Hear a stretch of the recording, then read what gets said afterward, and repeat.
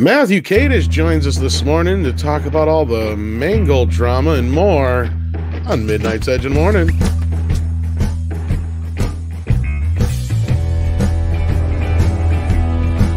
Good morning, YouTube. It's Monday. Welcome to the Edge of the Internet, Midnight's Edge, that is. We have with us our good friend, Matt Kadish, who has been doing nothing interesting lately at all. Nothing.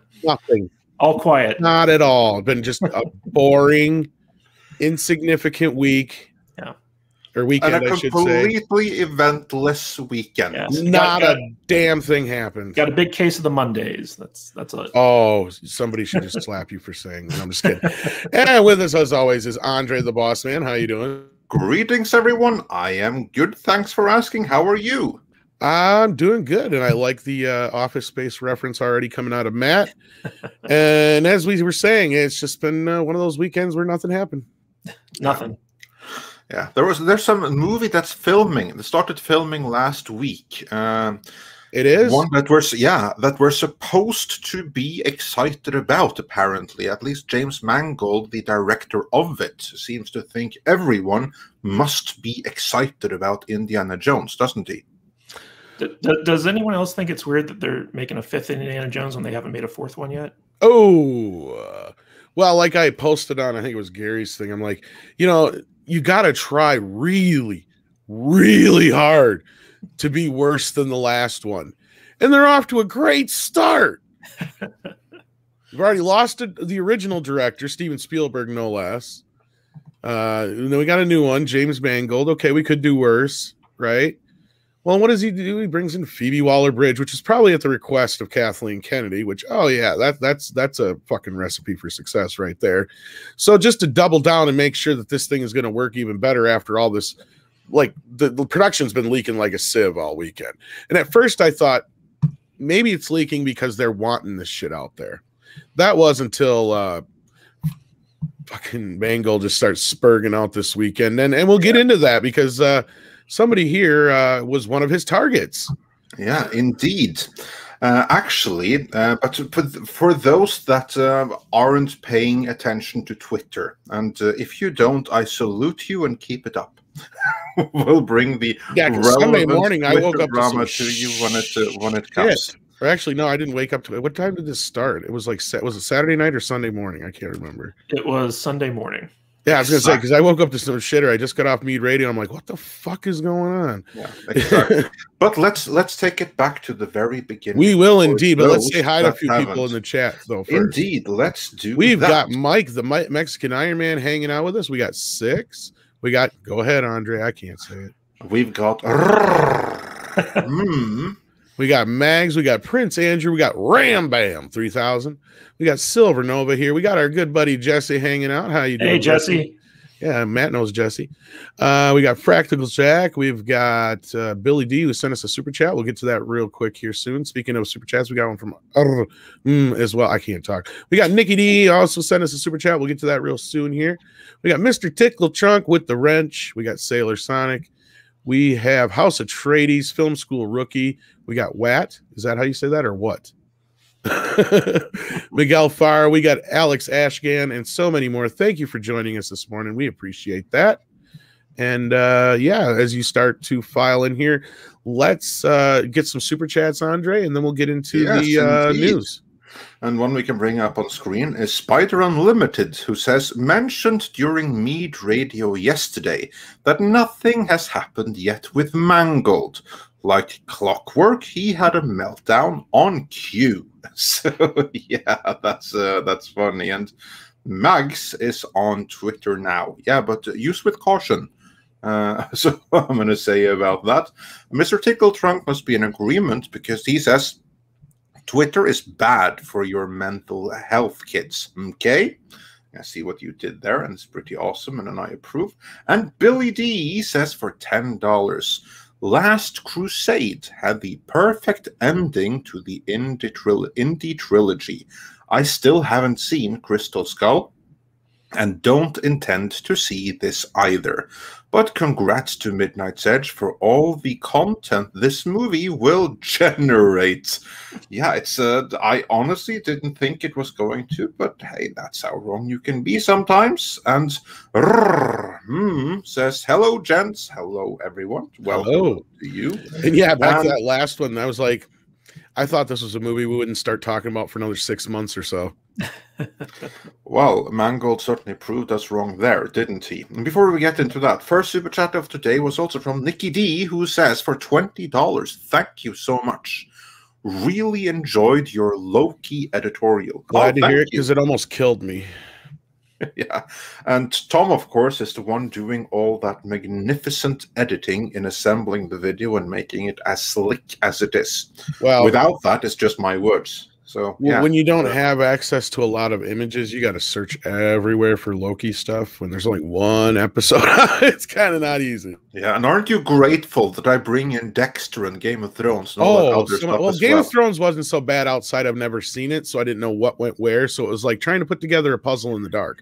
Now Dexter was just like, for some fucking reason, they have like no high resolution pictures anywhere of this show. It was like, did this show exist in a time when the internet was like the younger? It's not that old of a show, is it?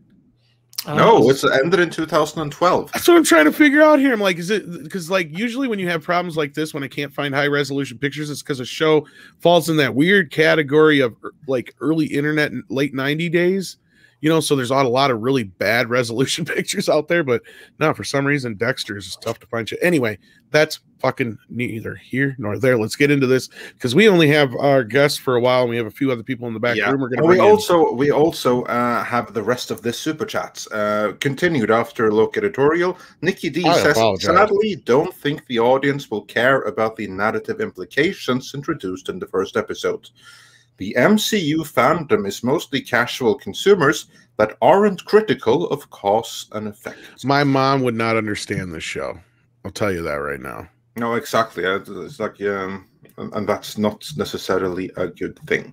But let's move on with proceedings. We have a couple of people in the waiting room, and one of them we're going to bring in right now because he's going to assist us on this journey from the aspect of being someone that's also in the industry. Welcome, Script Doctor. He's not late. I forgot to send him the link. Good morning, and good to see you again, Matthew. Granted, it's not the best of circumstances, but it's still somewhat entertaining. What are you talking about? These are great circumstances. These are great. Nothing happened this weekend, Bill. I don't know what you're talking about. Yeah, it was a nice, boring Sunday. So yeah, just a typical Sunday in the Kadish household. Yeah. Wow.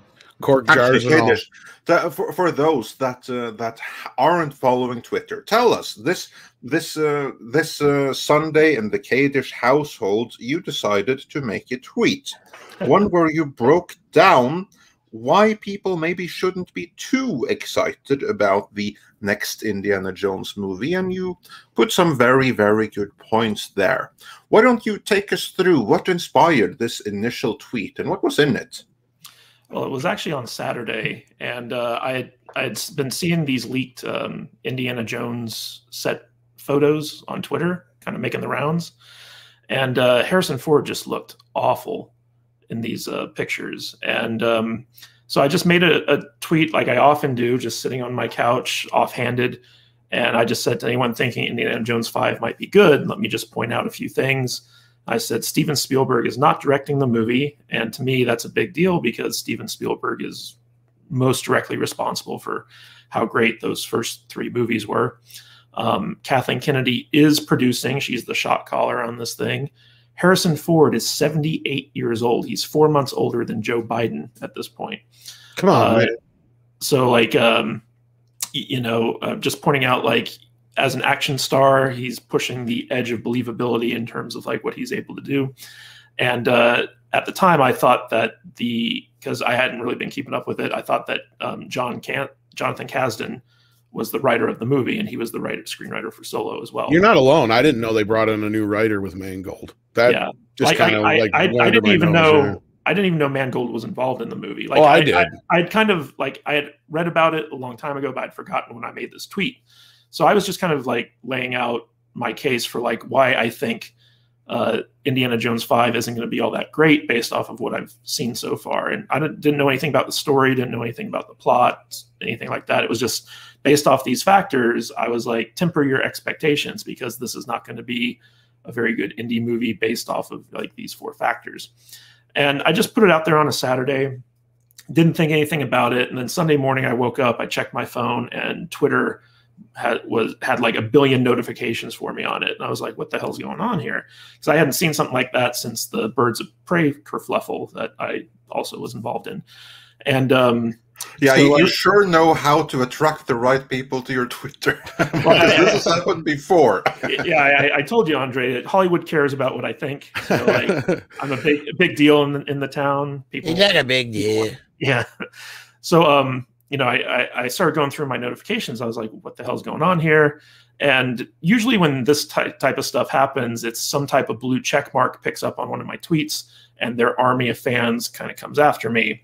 And in this case, it had the blue check mark in question happened to be the writer and director of the new Indiana Jones movie, James Mangold. And he basically started responding to my tweets because, from what I've been able to gather, he mistakenly believed I was a journalist spreading clickbait in order to propagate false information. And so he was coming at me pretty hard because he thought I was like one of these like clickbait journalists who, you know, try to take advantage of clickbait in order to get people to visit their site and make money off it and stuff like that. We got this covered. Yeah, and what's funny is right in your description, as we can see on screen there, it doesn't say anything about that really. It just says that you tweet about news, opinions, movies, entertainment, pop culture, follow. So from what I've been able to gather is that someone sent him a link to a news site or a website that featured my tweet on it. And so he thought that I was the one who wrote the article. And he went to my tweet and started responding to it. According to him, like he never specified that's his cover story. Well, he never specified what site he got the link from. I didn't tag anyone in my tweet. I didn't link to anything in my tweet. It's just a GIF of, you know, Justin Timberlake, as you can see. And that was, I mean, what you see on the screen is literally like what I put out. So like, I wasn't trying to bait anyone. I wasn't trying to get any attention. I wasn't trying to bash him directly. I didn't even, like I said, I didn't even know that he was involved in the movie when I made this tweet. So it was just like one of those offhanded things. And those are the ones that tend to blow up for some reason, because it was the same story with Birds of Prey, where I just made a comment on the marketing for the film, and all of a sudden it became a over 600,000 engagement tweet overnight, pretty much.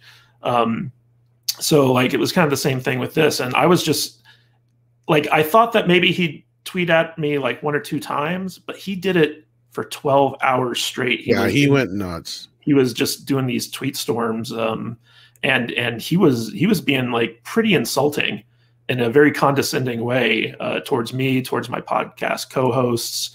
And you know, we've kind of made a joke out of it, but at the same time, I'm like, you know, this is a multi-millionaire Hollywood director who is punching down on a group of people who do a podcast from my dining room. You know what? Can I posit something? Because I'm not so sure he saw this on any like other like news site or anything, because I went looking for it until after it blew up. I couldn't find it anywhere prior. Truth be told, I think he was just searching hashtag Indiana Jones 5, and he came across your tweet. And he decided, probably along with several other fans that just didn't really get as amplified, and he just decided to spurg out on you. And I think that was his cover story. Again, I'm saying I think, this is me just speculating here, but I mean, look at the week he's had. The movie's been leaking like a sieve.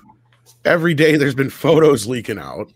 There was a bunch of background on the movie has been leaking out here and there. Supposedly the title leaked out, but he's been denying that. I mean, he's been acting like such a child about this thing. It makes me wonder if something happened behind the scenes this weekend, Because what would he be doing on a Sunday? Why is he sitting on fucking Twitter when he just started filming a movie? I actually just think it's his ego. Like, could be, but he's there was a movie that he made a while back called Kate and Leopold with Hugh Jackman and Meg Ryan. And I can remember back when that came out, I watched a behind the scenes thing on HBO about it. And there's a scene in there where a young Alfre Woodard, who before she became like a big actress, she was playing this policewoman who tickets Leopold for letting his dog poop on the sidewalk. And there was a behind the scenes shot of Mangold directing that scene, and Alfre Woodard kept messing up, and Mangold kept getting frustrated. And the more he got frustrated, the more she started messing up because he was like making her nervous. And I was watching this on the behind the scenes thing, and I was like, this director is being a total dick. Like, why are they showing this in a behind the scenes thing? It's not very flattering. I tried to look for it on YouTube. I couldn't find it, but I remember it very vividly because like, I was just surprised at how big of a jerk that this director was being in it. And, you know, a little bit in his defense, in my experience in Hollywood, the biggest jerks tend to be the best creative people in terms of like, you know, their output. So it's not unusual to find like a real dickhead who is someone who works in Hollywood who's actually a very good like filmmaker or storyteller or what have you. But it's just emblematic of what I saw yesterday, which is like, yeah, he's kind of a dick, but that doesn't mean he's untalented. Indeed. Well, here's the thing that's funny is he's not like one of the younger guys like that we see in Hollywood nowadays. That's the thing is he's a veteran, and that's what I was getting at is honestly, this could have been a non-issue. All he had to say was, yeah, I know Steven Spielberg's not directing. I'd be apprehensive of an Indiana Jones film without him directing, but I'm directing it, and I'm a huge fan. Give me a shot. You never know. Sure, Kathy is producing. I don't understand why that's a problem. Yeah, Harrison Ford's this old, but would you want anybody else other than Indiana Jones? And by the way, no, Jonathan Kasdan isn't writing. Yeah, that's all he had to say. Doctor also made that point. But before any of that happened, as you mentioned, Matt, he thought that you were a journalist, and once it became clear that you had like your own little podcast, then of course he attacked that, and he attacked your co-hosts, obviously thinking you did this for clickbait. So let's make it a little bit clickbaity by talking about your podcast, The Salty Nerd, and bring up your fellow co-conspirator, Matt Baker. Welcome, my barbarian space Viking himself. Matt How you doing, sir? Matthew, what did you do? I swear, buddy. Gentlemen, script, how is everybody? Chat. Honestly, nice welcome, sir. I would say this is not even as bad as the Birds of Prey one, to be honest with you. No, but the Birds of Prey thing was just a bunch of Spurgeon SJWs. This is the director of the movie, man. He's crazy. Well, even the tweet itself is what I'm saying. Like, yeah, the tweet itself, like at least here he wasn't like giving, like, to me it felt like the Birds of Prey thing. Oh yeah, I knew that was going to get some heat. Mm-hmm. This, I'm like, why is he doing this? Like any normal director would be like, you know, just please give me a chance and wait and see. No, instead he's like, fuck you and fuck your points and fuck everything, and well, you're like, just going on. What happened here? So basically, he came out firing. His very first reply was, he called me a basement dweller, basically. And our other co-host, the host of the Salty Nerd podcast, Alex, you know, he's very diplomatic. He doesn't like drama. So like he tweeted out to James Mangold. He's like, hey, you know, we do this from our awesome studio with our Batman statue. And he put like a picture of us, you know, doing the podcast in my home studio. And it was a very innocent picture. He was just kind of like being like, hey, we like to talk about movies, like whatever. Nothing insulting at all. And then Mangold comes in and starts bashing our home studio, talking about our Batman statue. My girlfriend has a jar of corks that was in the background that, like, every time she kills a bottle of wine, she collects the cork. And so he was just being really condescending, kind of bashing our little home studio YouTube production thing. And that's when, you know, Alex and Vader kind of got involved in the whole drama. Yeah, I let my fingers do some talking at that. But I was very nice. I didn't get like super mean or nothing. And I can get mean. But yeah, he was just a punching down jerk, man. I'm shocked. It was wild. Yeah, it's like nice jar of corks, buddy. It's really. Yeah, we're gonna feature that jar in our next episode. But the idea that a guy who runs $100 million movie set, thinks that these guys whose full-time job is not making YouTube content, it's just something we do for fun, and we have a little studio set up in my home. It's like, that's something that needs to be shit on, because it's beneath them. I mean, that's just emblematic of Hollywood elitists. It's actually a very nice little studio you've set up. Yeah, I think so. But it's certainly not. It's not up to Mangold standards. No, I mean it's not like I'm talking into a microphone on a webcam. It's a very professional setup. It's awesome, and we're lucky to have Matt do that for us for the podcast. It's a really nice thing to do. So it makes it fun. And he was even able to offend the vinyl tiles. That's like classy for a big time Hollywood director. You know what that reminds me of? Because well, actually, before we get into what it reminds me of, script. You also had a great tweet there about how he could have responded. Do you have that for us there? Let's see if I can bring it up. I retweeted it here because I thought it was. That's the thing. He was tweeting for, like Matt had said, for like almost 12 hours. So to go through all this is crazy. And then he starts deleting some of them. Oh, I think I found Script Doctors. Yeah. Okay. Yeah, we can bring it up on screen. Otherwise, I have it here. Yeah, like he went off on like a anti-Trump tangent for a while. Yeah. That's why I was like, the fuck you and the fuck. It's like, what in the fuck is this guy doing? So here's Script's tweet there. Yeah, Script. Do you want to read it? Sure. So, okay. Yeah, I got to bring up on my side because Tom. Yeah, this is pretty much what I was saying earlier. Yeah. Yeah. Well, I can read it then in the meantime. I got it right here. So. Okay, perfect. How creatives should address concerned fans with reservations. Your doubts are understandable. My goal is to tell a great new story fans will love as well as a new audience and leave them wanting more. I want this to be fun for everyone, and I'm not looking to disappoint them. Well, see there? That's how difficult it was. That's the right way to answer. You know what's weird about this whole situation, though, is like my tweet, Mangold took it, number one, as a personal attack, and number two, as spreading lies and fake news about the movie. And so many people were like, like, how dare you like attack this movie you haven't seen? I'm like, I didn't say anything about the story. I didn't say anything about what the movie could be about. I simply said Steven Spielberg's not directing it. Kathleen Kennedy is producing it. Harrison Ford is 78, and that was their big argument, that I was an ageist, and so like Mangold personally felt like I was attacking Harrison Ford. I was like, he's literally 78 years old. The only thing I got wrong over at this point, the only thing I got wrong was that Jonathan Kasdan wasn't writing the movie, but last I heard, he had done work on the movie before Mangold came on, and I guess like threw that out the window. He did. No, he was. Well, and like I said, I wasn't even aware. I knew Mangold, and when I said that earlier, the only reason I remember that specifically is because I've been making the joke for a while is they're going to kill Indy because it's a guy who killed Logan. So that's why, like, why else would you bring Mangold in? But no, I get it. He's a veteran director. He's a great director. Well, I think that they brought him in because he had a deal with Fox, and when Disney bought Fox, his deal probably transferred over to them, and they were like, what do we do with this guy? The other side of it is he denies having any connection with Boba Fett movie, but that was a huge thing for a while, that he was attached to a Boba Fett movie, and then all of a sudden he wasn't, and he didn't seem to have a falling out with them, so maybe this was just a gimme makeup kind of deal. Maybe Spielberg picked him. I think that's the more likely scenario, is Spielberg kind of like handed it off to him. Because I don't see Kathleen Kennedy making a choice like that. She'd want a younger, more inexperienced director she could control. Exactly. Yeah, that's what I was thinking too. And you're right, because like this just for some reason the well, I'll let you guys discuss it because you're in the midst of it all. But like I just don't understand the behavior here from a veteran director. Like I said, he's taking like the playbook right from Feige.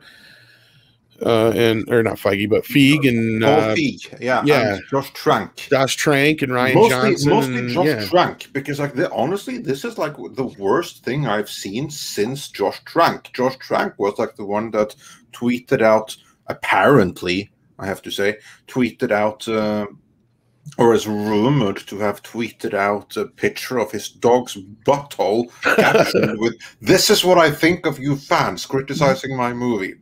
And then his Twitter account disappeared real fast after that. And then apparently he also like went on like another. It wasn't Reddit. Yeah, he also had like a Reddit meltdown with someone that claimed to be him.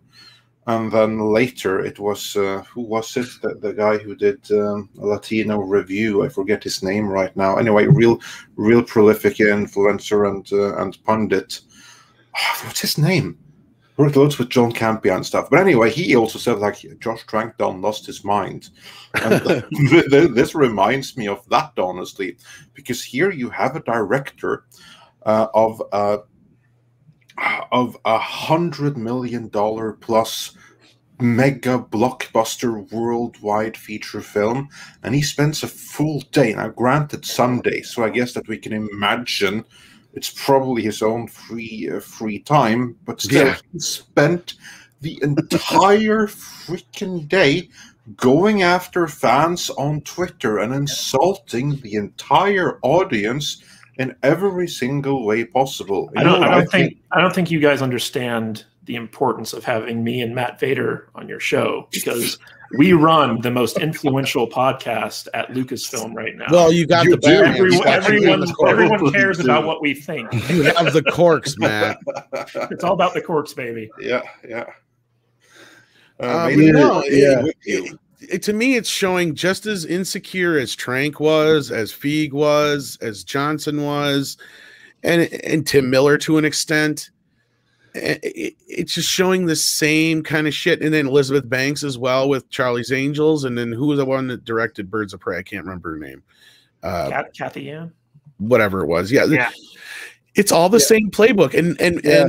And he went through the entire playbook yesterday. He went from attacking you personally, calling you a basement dweller and all that shit, to attacking you as some kind of Trump supporter, even though, honestly, I mean, I couldn't really see anything on your main page right away to really say that. But hey, he just went after you and just decided, like when fucking Feig went out and said, anybody who doesn't like Ghostbusters 2016 is a fucking Trump supporter. Yeah, this really reminded me of the Paul Feig situation. To be fair though, it wasn't Feig that said that. That was the guy who did Freaks and Geeks. He was the one. What's his name again? The Freaks and Geeks guy. Seth Rogen. No, not Seth Rogen. The other one. The one who I can't think of his name. He's annoying as piss. Yeah, I used to like him, but anyway, he was the one that said Judd Apatow. No. Thank you. Yes, Apatow. Yeah, It was him. He was the one who first basically said that the people who don't like everything about this new Ghostbusters thing, they're probably Trump supporters. He was the one that started that. So let's have that thing. Also, Stephen Otten says for $5, Andre, I agree. I was also reminded of Josh Trank. I feel like we're right back where we started. And yeah, it kind of is. But this also reminds me of, and I want your thoughts on this. If we think back to Tim Miller during the production and marketing of Terminator Woke Fate, or Dark Fate, as I believe the technical title was. Is going to scare the shit out of you. Exactly. And that one sentence that he put out, not directly to any fans, but it was still attacking the fans, where he said, like, this woman, she's so amazing, and she's going to scare the crap out of every misogynist little basement-dwelling fanboy. That's what it was, to that effect. You would think that these guys would learn. Yeah, and that one statement can follow the movie all the way up unto its release. I'm not saying that the movie bombed because of that statement, but he lost the fan base in that moment. That's the moment when the fans were out, and they never came back again.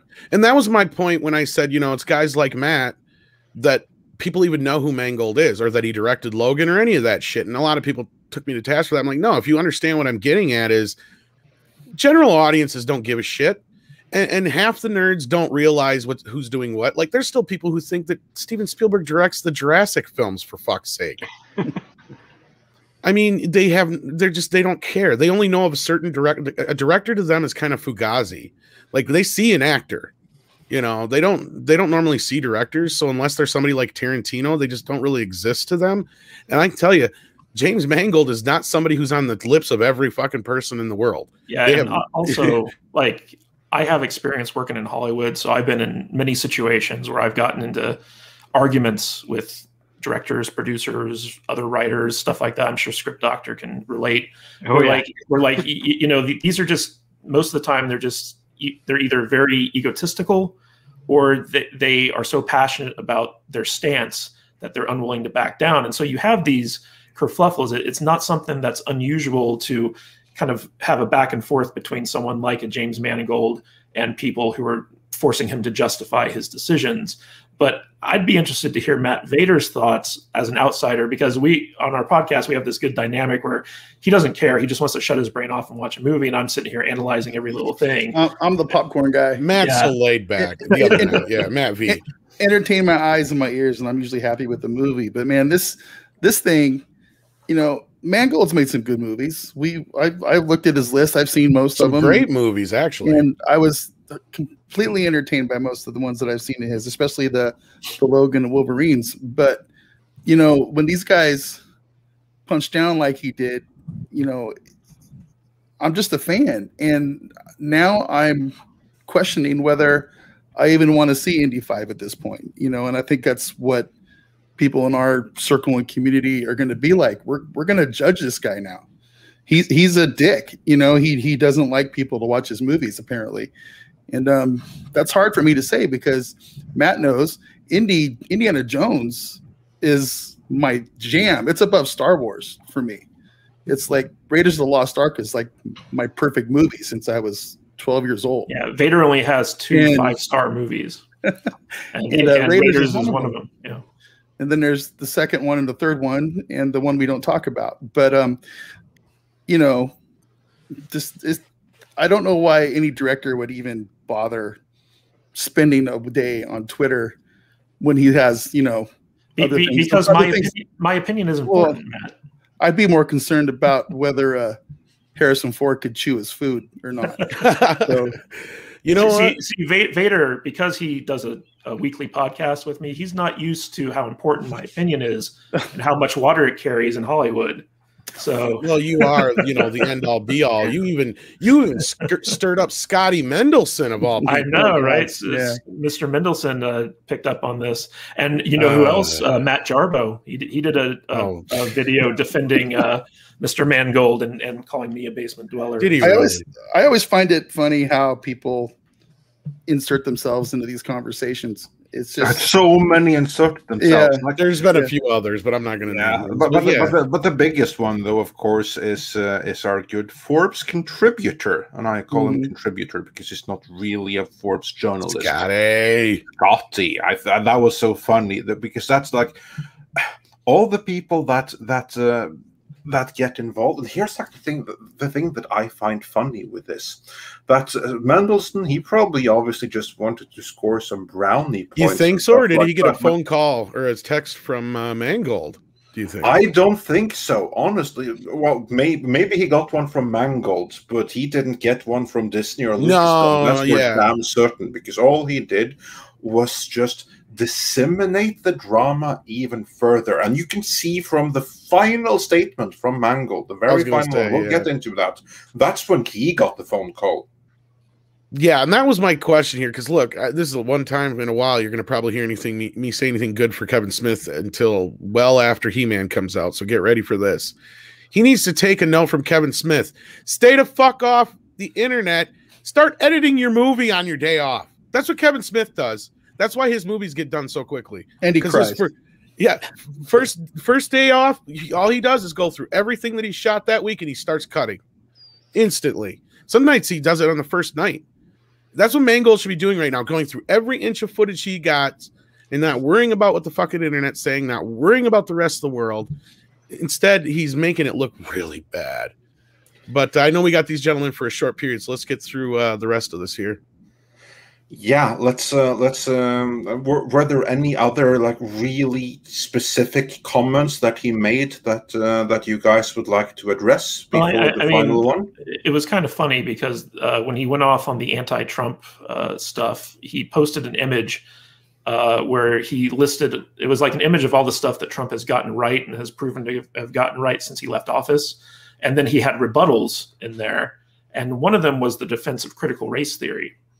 And basically, for those of you who don't know, critical race theory is basically the theory that racism is institutionalized. So every white person is racist, every court is racist, every company is racist, and they need to constantly be making up for this racism.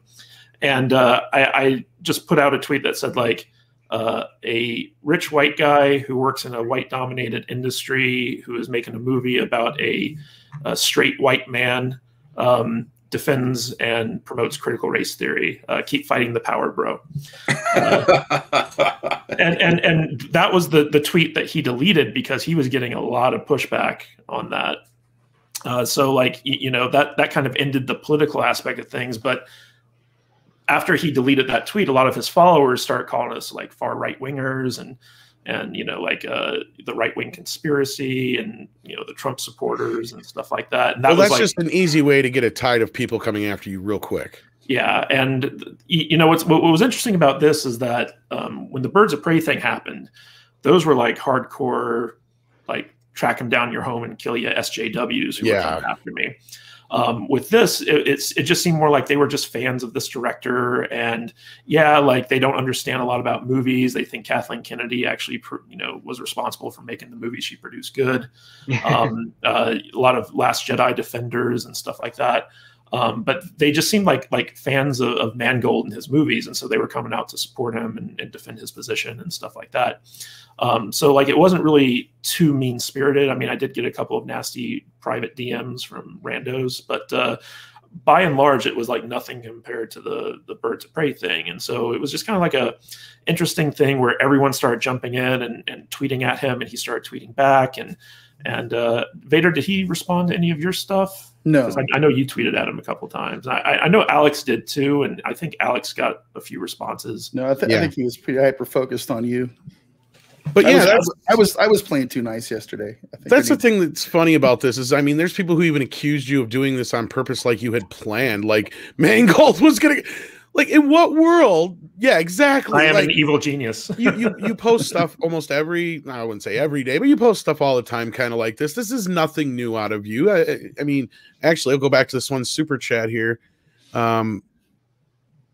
Mr. Tickle Trunk says, how did you guys get the infamous salty nerds, the arbiters of truth, on the show? They're so big, Hollywood directors address them directly.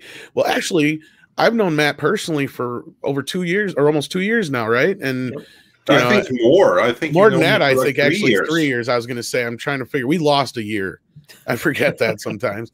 So, like, yeah, and Matt's been on quite a few times, and we've been trying to get him on the morning show. So basically, I know that. I guess that's the key is he's just got to shake a director and we can get him on the show. That it's not our choice, it was his. I've been trying to get him on the morning show for weeks now. So well, you know, the biggest thing to come out of this is that yesterday Jeremy from Geeks and Gamers made a video where he admitted I was right. that to me was bigger than Mangold, because for 40 it is true. Like it took him 4 years to finally admit it. He finally came out and said, Matt Kadish was right about Kathleen Kennedy. I was wrong. and I did a stream with him yesterday where I kind of ribbed him on that. I was like, oh, it took you 4 years, but eventually I'm always proven right. Exactly. Win out in the end. But that's right. I remember. I forgot that the first time I saw you was on that video with Jeremy. No, I was the only person there saying Kathleen Kennedy was not getting fired. That's right. Yeah, you were getting not going anywhere, and they were all digging into me. The shit out of. But Matt Vader, I know that you have to leave us. Yes. So check out the Salty Nerd podcast if I could talk. Yeah, the link is in the description. Yeah, we so if you're on Apple Podcast, if you're on Spotify, we have our audio only versions up on there. Pretty much anywhere podcast you can listen to them.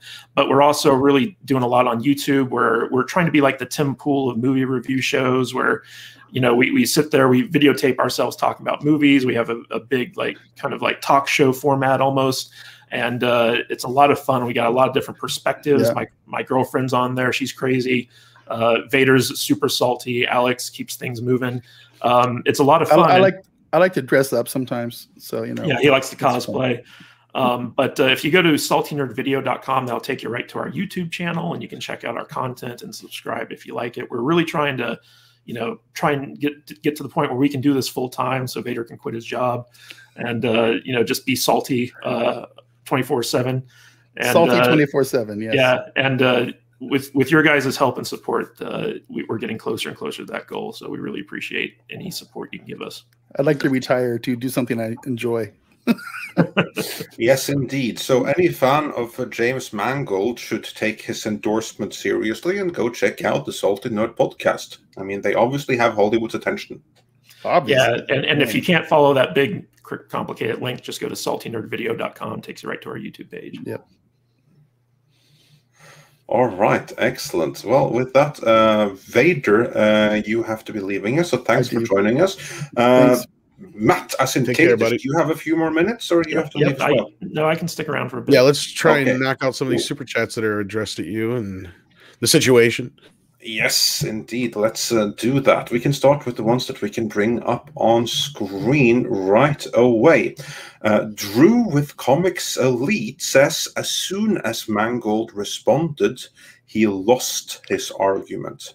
Yeah. Well, he shouldn't even have said anything to begin with. No, exactly. Here's like the thing that people like, well, really anyone that's in the position where they run anything, they have to understand that you don't always have to respond. I mean, if an accusation is completely freaking ridiculous, you don't have to respond. Like, there's no reason. Like, you're above it. You don't have to go down to that level. In this case, he wasn't even called out. Yeah, you know what's funny is if you look at my original post, what did I say that wasn't an attack necessarily? Yeah, you just hashtag Indiana Jones 5. Stated facts. Steven Spielberg's not directing. Kathleen Kennedy is producing. Harrison Ford's 78 years old. The only thing I got wrong was that apparently Jonathan Kasdan didn't write the script. So, but you could say that's a good thing I got that wrong. So, he's still listed on IMDb though. Still, correct that. Well, the other part too is like, I mean, you said you were presenting like if anyone thinks that this is going to be good, these are the things to consider, because you're showing examples of a pattern we've seen with a couple other franchises. I mean, that's quite justifiable. However, like Mangold had a perfect opportunity to dissuade you from that, and instead went the exact opposite direction. Yeah, he should have gone Trevorrow, and instead he went full Johnson. Agreed, 110%. Because I was trying to find that, because I could have swore Trevorrow actually even apologized for the last Jurassic film. And he was like, yeah, I was distracted with things, which we know what he was distracted with or whatever. Yeah, I was trying to find that. Trevorrow is humble. Like, exactly. He's someone who he's like, yeah, I'm flawed. I don't always do the right thing, but, I care about you guys and I want to entertain you guys. And so, contrast that with like, my shit don't stink. I know what's better. I'm better than you, take what I give you and like it. Like, that's kind of the Mangold Johnson kind of mentality. And this whole thing really did remind me of the Paul Feig or Paul Feig, however you pronounce his name, situation where basically it's not with an A, even though many are tempted to think that. But it's Feig. Yeah. But basically he made a movie that he knew was going to bomb.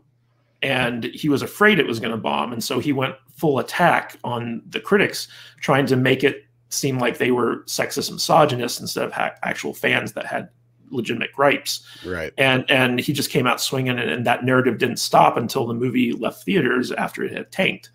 And so, this playbook has been tried before, and it's failed every time it's been tried. And I don't understand. I guess like maybe he doesn't follow this stuff, or he doesn't care about it, or whatever. He thinks that he's above it all. He does seem like an elitist. He does seem like someone whose ego about himself is so big that he just looks down upon other people. And so, like, I think a lot of that is what drove yesterday's Spurg out. Was like he was like, I'm going to set the record straight. People are going to listen to me because I'm important. And his attacks were very subtle. In fact, he kind of changed his strategy later on in the day, where at first he was being kind of like very snarky and insulting, and then he got to the point where he was like, maybe this isn't coming off right. So he tried to make it seem like he was being nice while he was still being very I don't know what the word would be, kind of dismissive or passive aggressive, I guess. Patronizing. Patronizing. Thank you. You are the script doctor. Kind of like he got poked a little bit.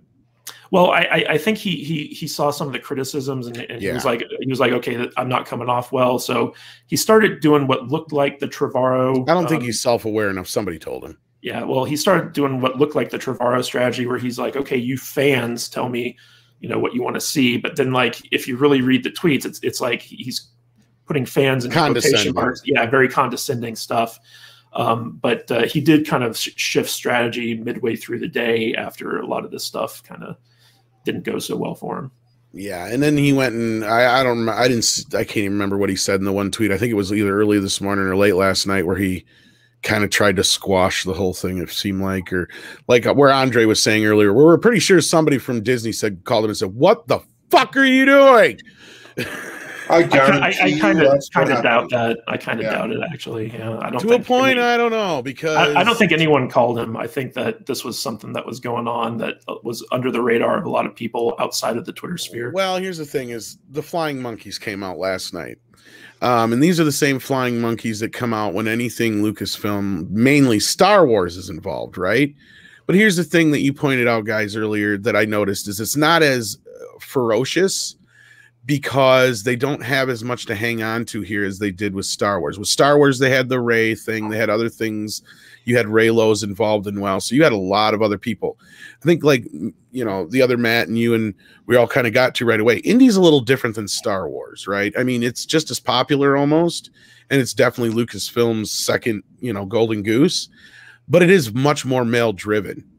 Well, you know what was interesting about this thing is that a lot of the attacks, a lot of the defenses of Mangold's position are the exact same playbook that you see for Last Jedi defenders, for Birds of Prey defenders. They come out, it's like how you can't criticize a movie you haven't seen. They use my profile picture as proof that like I'm stupid or something like that. I think you were off getting a drink or something when I was talking to the other Matt before the show, and I said it's funny because this is like the book that was written by Josh Trank with forward by Ryan Johnson and epilogue by fucking Tim Miller. Yeah. It's like go ahead. Sorry. They call you some type of ist, so sexist, misogynist. Ageist was the one for this one, although I don't think that carries as much weight as some of these other things. It's funny. You just merely referenced his age, which is very. I merely stated how old he was. Yeah, and that made me ageist. Yeah. It's kind of funny because they kept showing pictures of Harrison Ford riding a bike and saying like he's in great shape for his age, and I'm like, if you have to append for his age to any statement, that means he's too old. See, that's another good thing you brought up, that because I was curious for a moment there. I'm like, with all those photos that were leaking out, I'm like, this seems like too many for it to be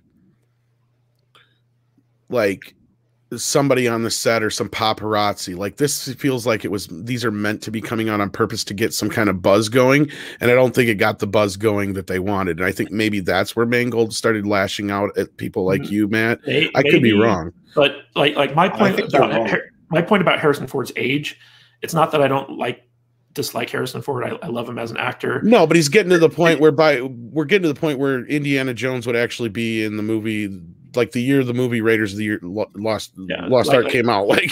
The point is like whether the audience will be able to suspend their disbelief enough to believe that a man who looks as old as Harrison Ford can be taking punches from Nazis, can be dragged behind a car, all this other stuff. And Mangold never really did anything to kind of assuage those fears. He kept saying like, if I let anything leak, the rest of it will leak. And so he was trying to defend his position without really saying anything that could defend his position, which was a little bit strange in my opinion. But the whole ageist argument just kind of came out of nowhere, because my whole thing is like, I don't care that Harrison Ford's 78 years old. Like he's still a great actor.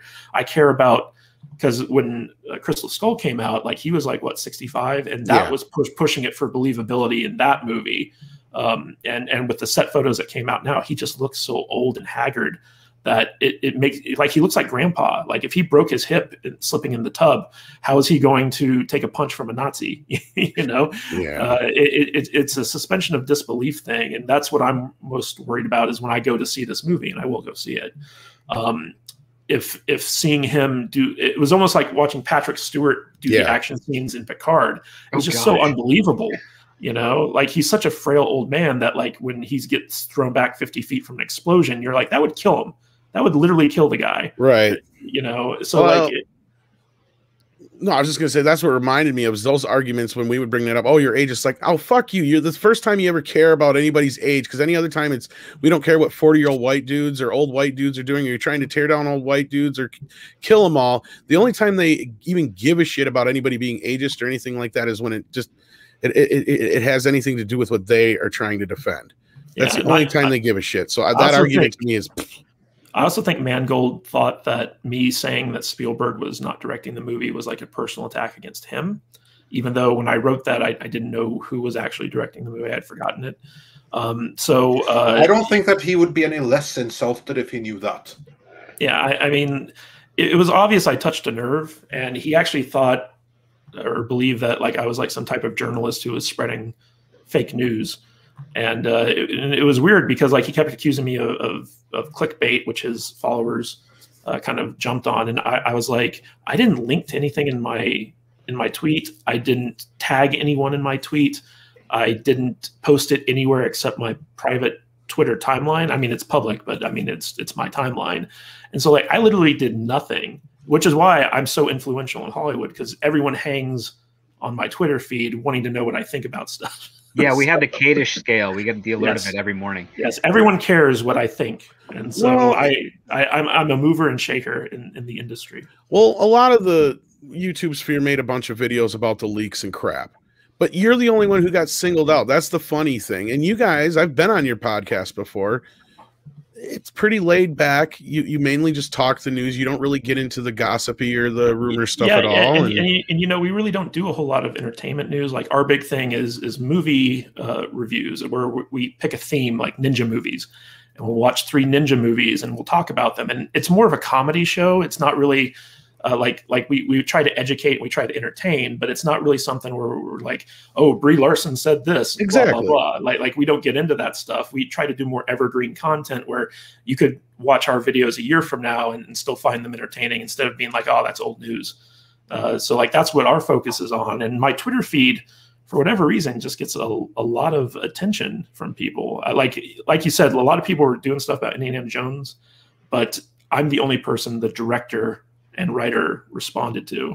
So right, and that's what I was getting, is like didn't go after any of the other YouTubers that made videos. What I don't even remember you guys making a video. So why did he pinpoint you out of everybody? Because I'm super important in the industry, Tom. It's that sexy face of yours. Yes. Let's not forget that he actually called you. Yeah, I was gonna say, he was like, give us your credentials so we can profile. Oh yeah, he tried to bait me. Yeah, he tried to bait me. So he basically said that, you know, like I had mentioned that I had worked in Hollywood, and I said anyone who knows anything about Hollywood knows that Kathleen Kennedy did this on these movies instead of this. And so he kind of like threw down the gauntlet, and he was like, tell me what your experience is so we can be on equal footing. And I did reply to him. I said, I made a movie with Jeremy Renner. I'm obviously not as successful as you are, but I did work in the industry for like 10 years. And, you know, I did all this and that. And he didn't respond to that. Like he just kind of ignored that reply. And I would have liked to have engaged with him. I would have liked for him to have watched my short film that's on YouTube and you know, be like, you know, I was wrong about you. Let me give you a couple $1 million. Or buy your book or something.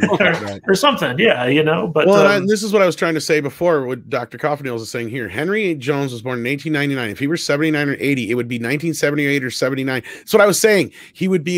It would actually take place now in the year that Raiders of the Lost Ark came out.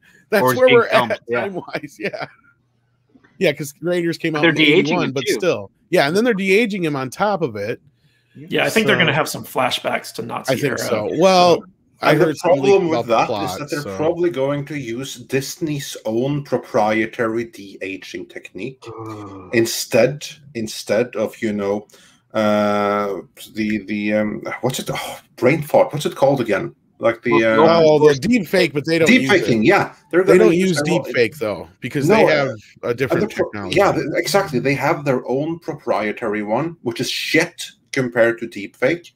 But that's what they're going to use. So look forward to robot plastic. Yeah, all that crap-looking Indiana Jones. That's going to be good times. Yeah, it was. I can't remember what it's called either, but I think ILM made it, and they used it for. I think the first time wasn't it in Tron, I believe. Tron. Yeah, I think so. Yeah, Tron Legacy, and then they used it again in Avengers. It wasn't Civil War; it was the one after that, I think. Yeah, Ant-Man. They did use it in Civil War. Did they use it in Civil War? Which one was? Yeah, like they DH Tony Stark. Yes, that's the one. Yep. Because it's when he has the little the setup. opening. Yeah, but they also used it in Ant-Man when they de-aged for Michael Douglas. Yeah, which that one didn't look as bad though. It's the mouth that they didn't nail. That's the hardest part with these de-aging things is that the mouth. But Luke proves they haven't improved it at all. Like that, as excited as people got for that looked really bad. Yeah, it looked painted on. Well, but anyway, sorry, go ahead, Matt. I mean, with Captain Marvel and Samuel L. Jackson, I mean, looked amazing. Well, Samuel L. Jackson hasn't aged really in 40 years anyway, so that's kind of like. I think most of that was makeup, to be honest with you. I think script's right. I mean, they even tried to do it with the guy who plays Coulson. I can't remember his name; it's escaping me right now. Clark Gregg. Clark Gregg, yeah. Who he also hasn't really aged much in the last 20 years either, because he was on a show with Julia. Samuel Jackson hasn't aged in 40, so. Well, I'm sure they're like Patrick Stewart. He's going to go 40 years without aging, but then he's going to make up for all of those 40 years in 5. Oh, don't remind me of that, because that's all this movie's going to be is Indiana Jones going around. I'm sorry I'm late. Sorry I'm old. I'll stay in my lane. Well, he's most likely going to have a museum.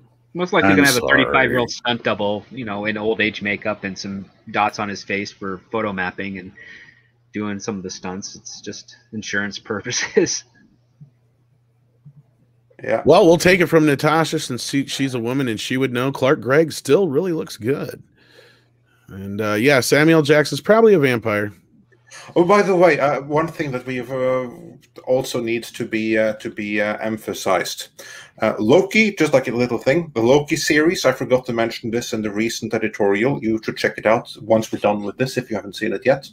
Loki conclusively confirmed that Agents of S.H.I.E.L.D. is not canon to the MCU because Agent Coulson apparently really died, meaning Agents of S.H.I.E.L.D. never happened. Well, it already wasn't. Loki timeline. Yeah, I was going to say, it already wasn't much. It was adjacent, but even within the show, he did die, and they brought him back. Yeah, so like around the time, like after Loki killed him, there was a period of time where they were bringing him back to life, so he was still dead. So I don't know how accurate it is to say that Agents of S.H.I.E.L.D. didn't happen because. Oh, so he was still dead. He was like, I only saw like the first season or the first 2 seasons, then I was out. Loki saw him kill Coulson, but then they never said what happened a year or two afterwards, where he's brought back to life. And I think it would be like a really weird omission if they say, "Oh, by the way, he didn't die, and he went on to collect his team or everything." It's like it would be really weird for Owen Wilson not to throw that in Loki's face. Well, didn't Kevin Feige basically say that anything that was on television prior to the Disney Plus shows wasn't canon anyway? Yeah, he did, and this really proved that. But anyway, that's just a tangent since we somehow came up. But yeah. But yeah, we're about to lose Matt here soon, so we should probably grab as many of these super chats that are probably directed at him before he goes. I should say we got a little more news to go, but yeah. Indeed, and to anyone wondering, we do these super chats out of order. So if you think that we missed yours, we didn't. We just didn't get to it just yet. And then, let's see, we have Super Nate, who says, pretty sure Mangold was making fun of my name, LOL. Well, he can suck it. That was Super Nate. And 200 Watt Studio says, Matt Kadish. What is it with Lucasfilm hiring man babies to direct their films? that's a quote that's attributed to you there. That is a direct result of Kathleen Kennedy being in charge. Yep. No one that could challenge her on a logical level or a creative level. If you have an emotional, crippling aspect to you, you are primed for Kathleen Kennedy. well, Kathleen Kennedy's MO is she likes to hire directors that are kind of young and up and coming. She wants to mentor them, kind of shape them, but she also wants to be able to control them. And that's been her MO. And when you get a director like Ron Howard or James Mangold coming in, they're kind of very well established, so she has less control over what they do. on a day-to-day basis. And so like she probably doesn't like to hire those types of people because it's just, she likes the weak, inexperienced ones that she can kind of, manipulate. Well, yeah, she puts herself in a position where that young director needs her if they want to succeed and have a future career. If you've already built your career, you technically don't need Kathleen Kennedy as much, so to speak. Indeed. And then also Drew with Comics Elite says, how long before James Mangold jumps in this chat? Hey, we'd have him on. He's probably already here. Yeah, like I should thank James Mangold. He helped me get my Salty Nerd channel monetized yesterday. James, if you're listening, then reach out and we'll send you a link so you can come on. You'd be most welcome. I would love to have a chat with the guy. I think for sure. Here's the funny thing is when he was brought on, nobody's made fun of the fact that he was brought on. Everybody was just joking about how long is he going to last before he steps on KK's toes and she shit cans him. Like, that's what everybody's been saying. Nobody's been saying anything really negative about him at all.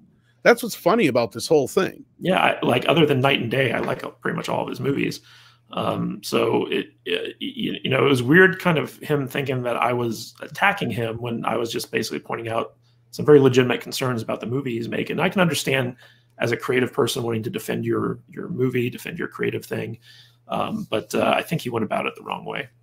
Yeah. Like Mr. Trick, we've been praising his history. Like, that's the thing. It's like, sure, I've made the jokes. Do you think he's going to last less time than fucking Josh Trank or more time than the Lord and Miller? I mean, yeah, but it had nothing to do with him. It has everything to do with the revolving door of directors that KK has at Lucasfilm. He's already outlasted Colin Trevorrow. Very good point. True. Indeed. Well, they've started filming, so like he's on a ticking clock now. Yeah, they're a couple weeks in, right? Yeah. They got 88 days. And we don't only have so long before Matt has to go. Yes. So another comment referencing him. I will say right before you get to that, one of the weird things about Mangold's attacks was like he kept saying that I was attacking a movie that he hadn't even made yet. And I always find that a weird thing because a lot of his followers kind of jumped on it. It's like you can't criticize a movie that doesn't exist. But Script Doctor will probably back me up on this, where it's like that movie exists in script form. That movie exists in the form of who you've cast and what locations you stuff, like who's working on the movie. There's a lot of ways in which a movie can exist. It's just not completed yet. And so the fact that he was using this like my movie's not done, so you can't criticize it. It's like, well, you actually can, because it does exist in some form or another. It's just that it's not. The completed project is not out there yet. And so the idea that you can't criticize something that you haven't seen but that you're knowledgeable about, it's a little bit odd to me. Well, not just that. It's almost like watching you ask the baker to make you some cookies and they grab fish and they grab steak and they grab salt. And you're like, wait, that's not how you make cookies. And you're like, fuck you, I'm the cook. I know what I'm doing. That's basically what it's like here. And it's, wait a minute here. And then the other side of it doesn't matter because once we see it and we don't like it, they're just going to say, oh, you instantly went in. You knew you weren't going to like it. And you just hate it because you're an istophobe. So there's no winning with these people on either side of this. So it don't matter. No, but Matthew's correct. Like when you start a production, you're essentially grabbing all the materials that you've already allocated for it. And if some of those materials or those resources don't look up to snuff, that has justifiable reservations from anyone that sees it. It's like, hey, it's missing something important here. Like, shouldn't we be digging the foundation out before we start building on top of the soil? Like, exactly. So yeah, I mean, you can listen. Everything's subject to criticism. Even like producers, while movies being made, in this point, come in and be like, we got to do this differently, or this is not right, or I'm not spending money on that stupid thing. Like that's a daily aspect of production. And then there's the post-production nightmare as well, where you realize, oh, we got to go back. We have to reshoot something, or some sort of a issue happened with an actor. And they got to correct that, or bring them in, or cut them out, or superimpose another actor over another actor because we can't get this shot again. There's a whole slew of things that happen that require criticism and a critique eye in order to make it better. So, yeah, the hiding behind, oh, I haven't seen it yet, or oh, I'm still making it. It's a fallacy. It doesn't actually hold water at all, because you usually people who are speaking up more are more inclined to be like, hey, maybe your head's not fully in the game here. Maybe I can help you with this, even if I am a fan or a nobody on the street. Maybe I have an idea or perspective that you're missing, and I'm going to volunteer it out there, and it's the responsibility of the person who can either dismiss it and say nothing, which is usually the best course of action, or maybe it will stimulate an idea, in which case they should still say nothing and go back to their job and be like, maybe we should explore this avenue that miraculously just popped into my head. It had nothing to do with social media. Indeed. And then Glenn Byron says, before you have to leave, thanks for the insight. Have enjoyed it. Oh, you're most welcome. We have some more super chats. Tom, I put one in the private chat that's going to require some level of innovation. All right. Durowan sends in €5. This is Matt Kadish first. It's not directed by Spielberg Mangold. Is that a personal attack or something? It wasn't made for. Oh wait, it was kind of made for you. Sorry. That's kind of how the whole argument went, but it took 12 hours for Mangold to get to that point. He eventually ended up apologizing to me. That's what I'm saying. Like it. Yeah, and I think that when he suddenly, that after going off for 12 hours, having a complete, I don't want to use the word spurg out, because I feel like that's probably like racist towards anyone that actually has Asperger's. But basically, then he completely went on and he had a meltdown. We can say meltdown because that's not racist towards Chernobyl. That's better. So he had a complete meltdown, mostly against you. Like, you were top of his shit list for a good 12 hours there, and then all of a sudden he apologized. Because I submit, he got the stern talking to from someone at Disney. Script doctor, is my submission correct, or could he, out of the goodness of his own heart, have decided that, what am I doing? I'm above this. I have to apologize and move on from this. Which of those two scenarios is more likely, Script Doctor? There might also be a third scenario where he was on something during the time he started, and then I was going to say that would really be a trank out if that's true. Yeah, the booze finally wore off.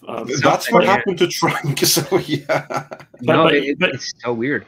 I just want to say that, like, I am a huge Indiana Jones fan, and there are segments of fandom that care about the stuff that they're a fan of so much that they want to protect it. And when they see stuff that is troubling, they will criticize it. Being critical is not a bad thing. It's actually something that fans do to protect the things that they love.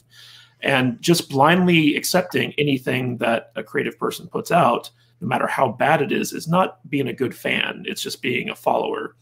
And I would love nothing more than for Indiana Jones 5 to be an amazing entry into the series. I would love it if James Mangold proved me wrong and made a fantastic Indiana Jones 5 film. I would love that, because right now I'm worried that it's not going to be a good movie. But if he comes out and delivers, I will sing his praises till the day I die, because I want a good Indiana Jones movie. That being said, I can still be critical about it up to the point where it comes out, and then I can be super critical about it. But if it's good, I will give it its props. If it's bad, I will, dissect it in much the way I do other bad movies. But this idea that true fandom just accepts whatever the people give you, that's not my definition of fandom. My definition of fandom is that you protect the stuff that you love. And right now, Lucasfilm has a bad track record of handling stuff that the fans love, and they've shown time and time again a consistent pattern of behavior in which they don't care about the fans, and they run these franchises into the ground through their own ignorance and political agendas and stuff like that, to the detriment of fans. And so going into Indiana Jones 5, after this long series of missteps with Star Wars, you can understand why I would be skeptical as to whether or not Indiana Jones 5 would be a good entry into the series. So hopefully, if James Mangold still cares about my opinion, if he's still watching this stuff and what I have to say, sir, I hope that you prove me wrong and that you make a fantastic Indiana Jones movie. I would love for that to happen. Yeah, I think that everyone agrees with that. I mean, Yeah, I think that he went and he lost a lot of fans. I don't think like this thing is never going to wear it down, especially like in our community, like the online fan community. This thing right here, this is Tim Miller 2.0, where he made like that one thing, and it's going to follow the movie all the way up until release. And then the movie had better be delivered, because if it doesn't, this is what's going to come back to haunt it. Yep. No, I can see it already. It's going to pop up in several videos in the future as the second chapter in the moment when we knew this movie was going to go to shit. And I brought up, like I said, how you have to go out of your way to make this movie shitty at this point, because the fourth film was so bad. Like, really, I just, Mangold has everything in his favor to just have kept his mouth shut and moved forward and got this movie done and let it speak for itself. All he had to do. All he had to do. Yeah. But so, is there any other super chats directed at Matt, or I'm sure he has let us see real quick. I'm just going to do a quick refresh and see if there, because there are many that are directed at this situation. I'm just going to see if there's some directed straight at Matt.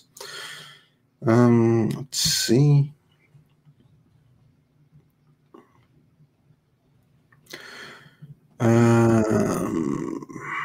No, I don't think there's any more that's directed specifically at Matt. I will share this one, though. Mags says for $5. Oh, thanks, Mags. I was kind of hopeful for Indy 5. Now it's a big fat nope. Sorry, insulting the audience/fans before it comes to theaters won't get me to watch it. And yeah, that harkens back to what we just said. I don't think that this is going to be forgotten in the slightest. Also, on that note, the last millennial says for $9.99. For that, he says, "Hi, gang, it's Jacob here. I mentioned to you guys a few weeks ago that Mangold is my favorite director." Yeah, I remember that. But he continues, "But after all this drama, I don't think he's my favorite anymore, as lost lots of respect. Gary Fukunaga is now the last millennial's new favorite director." So yeah, I don't think that Mangold did himself any favors whatsoever there. Don't think so. So yeah, and Matt, I know that you have to be leaving. But tell us again, where can people find you? I've been putting a lot of my energy and time and effort into our weekly podcast. We basically do 3 shows a week, Monday, Wednesday, Friday, and we actually put out content on a daily basis. So Tuesdays, Thursdays, weekends, we actually put out stuff as well. But our main shows are Monday, Wednesday, Friday, and they're long form content. So they're hour-plus long stuff. Right now, we're doing a week-to-week review of Loki. We got our main show on Friday where we do our themed shows where we talk about a certain type of theme and 3 movies that go along with that theme.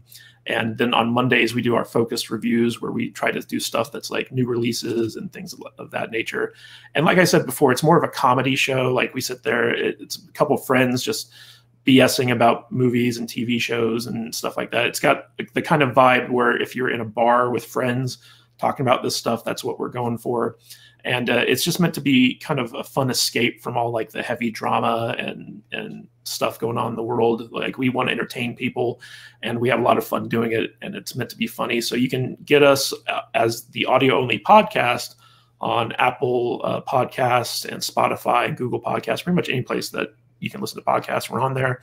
And our YouTube channel, we've been doing YouTube hardcore since January. We've got over 140 videos up there for you guys to watch if you want to check those out. And we've got a setup. We're trying to be the Tim Pool of movie review things, where like we film all 4 of us having our conversation. We kind of cut in clips from the movies that we're talking about, and we try to make it like a talk show format almost. And so like it's visually entertaining. It's something that you're going to want to watch on YouTube. And we're just having a good time doing it. And we just hit yesterday our 1,000 subscriber goal, so we can finally be monetized. And you guys have been so great in helping promote our channel and in the past and stuff like that. So we really appreciate you having us on today to talk about this stuff. And we appreciate everyone who is your subscribers and your followers who also want to support us, coming over, subscribing to our channel, checking out our content, because we work really hard at it. Like there's some YouTubers who, you know, not to discredit what they do, but they just sit in front of a webcam and kind of throw it up after they do a stream of consciousness. We sit down, we do a hardcore recording, we do editing, we try to master it so that it looks as good as possible. It's been a learning curve, so not all of our videos look as professional as they should, but the important thing is that it's fun, it's funny, it's interesting. And if you guys want to support us, just go to saltynerdvideo.com. That takes you right to our YouTube channel. You can subscribe, follow us there, watch our videos, and just let us know what you think of them and be part of our community, because we're really trying to grow it up this year. We're 6 months in, and we think that we've come a long way, and we can't wait for what the future holds. In other words, I won't be back there anytime soon. Oh, yeah, you will. I'm just kidding. And yes, so the links for all of that is, of course, in the description. And Accidental Tourist states he just subscribed. So now he's got the Houseman one. So, thank you. Yeah, that's awesome. And also something we also appreciate is Matt, you taking the time to come here and join us. Well, as always, thank you so much for more subscribers. So awesome. Yeah, thank you so much for having me on. I'm always amazed that you guys actually care about what I have to say enough to feature me on your little live streams. But now that Hollywood knows where the opinion's at, you know, you guys are ahead of the curve. So. Yeah. Well, you've always been a good friend and of us and the channel, and you know, as far as your channel goes, congratulations on hitting 1,000. Thank you. But remember, folks, that doesn't do as much as the watch hours. You need to get the watch hours too. So get over there, check out these guys' content. They're a really good group. They do some good stuff. And like I said, I've popped up a few times before, so you never know when I'll pop up again. And yeah, so check it out. We're good if you want something playing in the background, because a lot of our shows are an hour and a half to 2 hours long. Or if you have a long drive or commute to work, you know, you can listen to our podcast on YouTube or Spotify or whatever your preferred podcast platform is. And we fill those long travel gaps very well, especially because we have close to 100 episodes of our main show out and close to like 300 episodes in total. So a lot of content to be consumed. And even if you don't like the movie we're talking about or haven't seen the movie we're talking about, it's more about our reaction to it, because Matt Vader is very salty. Alex is very salty. my girlfriend is crazy. So we have a lot of very entertaining conversations. Speaking of, tell her hello, and the rest of the crew, of course. But real quick, what did you think of Loki episode 1? I actually really liked it. I have to go back and rewatch it and kind of break it down a little bit. But after Winter Soldier, this was like a breath of fresh air for me. So. Oh, but basically, what you're saying is that Falcon and the Winter Soldier was so incredibly bad that your expectations have been lowered to the point that is exactly what I am saying. Yes. Whereas in my case, I just thought it was horrendous because I missed out on Falcon and Winter Soldier in its entirety. But deliberately, I might add, because I could see right away how horrendous that was. We're going to drop our first Loki review on Wednesday, and so we'll probably have a lot of different opinions on the podcast about it. Yeah, well, that's the beauty. That's you have a conversation with different opinions. So that's the awesome thing about that. Yeah, we get a lot of different views on the Salty Nerd podcast, and it's kind of funny because there's something for everyone to agree with. Like if you agree with me, you might disagree with Alex and Vader, or if you agree with Jude, you might disagree with me. So there's something for everyone on the show, which is what makes it fun, because we're not all in lockstep with one another. We argue and we make fun of each other, and we give each other a hard time over our choices. Exactly. Well, that's how it is supposed to be. So that's brilliant. With that, Matt, thank you so much for joining us today. Really appreciate that. Yeah, it's always fun to get to hang with you. Yeah, always a pleasure. I wish I could be on longer, but I've got other stuff. No problem. And you always possibility you may pop up on Midnight's Edge After Dark sometime too. So check this out over there as well, and check out the Salty Nerd podcast. They do good stuff. So thank you guys so much.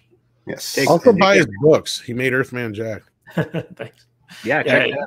Yeah, if you want to see how good of a writer I am or how bad of a writer I am, you can check out my books at kadishbooks.com. Yeah, well, that there's so many of them suggests that you're a pretty decent writer. So there you go.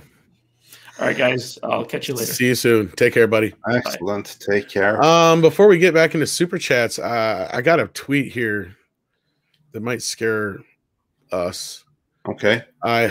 It's not fucking. You got me worried now.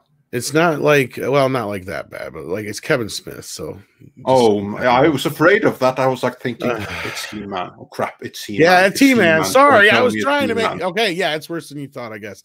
Yeah. I hope he's fucking kidding with this. This guy asked, "Can't wait for Masters of the Universe. I can feel how inspired the project is from that Pitch Perfect trailer. Thanks, Kevin Smith." Kevin came back with, in honor of the era in which Masters official began, each of the 5 episodes in part 1 of our series homages different 80s flicks. I don't think he's kidding. Episode 1 is Superman 2. Episode 2 is Indiana Jones and Temple of Doom. Episode 3 is Batman. Episode 4 is Hellraiser. Fine so far. Episode 5, Masters of fucking Universe. That would be like a carbon copy of a carbon copy of a carbon copy. Oh, I'm not too worried. Okay, you had me scared there. Like, this doesn't worry me. That episode 5 does. Really? Really? Okay. Well, yeah, but then I guess that maybe Skeletor is going to be parading around in the middle of the night with no one watching in Dumpwater, Florida. If anything, it says, so, yeah. Yeah, like Master of Universe, He-Man wins at the end, so that's good. I'm really excited about episode 4 that's going to reference Hellraiser. Yeah, that's it's going to my be heavy. curiosity. That piqued my curiosity right there. I bet that's going to be a heavy Evelyn episode. But no. Okay, you just oh my god, that blew my mind. Heavy Evelyn episode. Yeah, I bet you. Well, Superman 2, I can understand. It's going to be the two big bad guys against the big bad guys against the big bad guys. These good guys. Yeah, lots of power. And then Indiana Jones and Temple of Doom, and this is why I like Temple of Doom.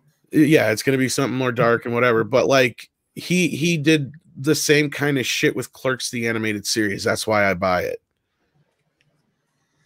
Well, I'm perfectly content with that. So there's many things I'm worried about with that series, but this ain't among them. So yeah. Well, there was another report come out that said that it's okay. I just felt good now. You had to go and tear that down. Okay, fine. You feel good. I'm not so sure about this 1987 fucking.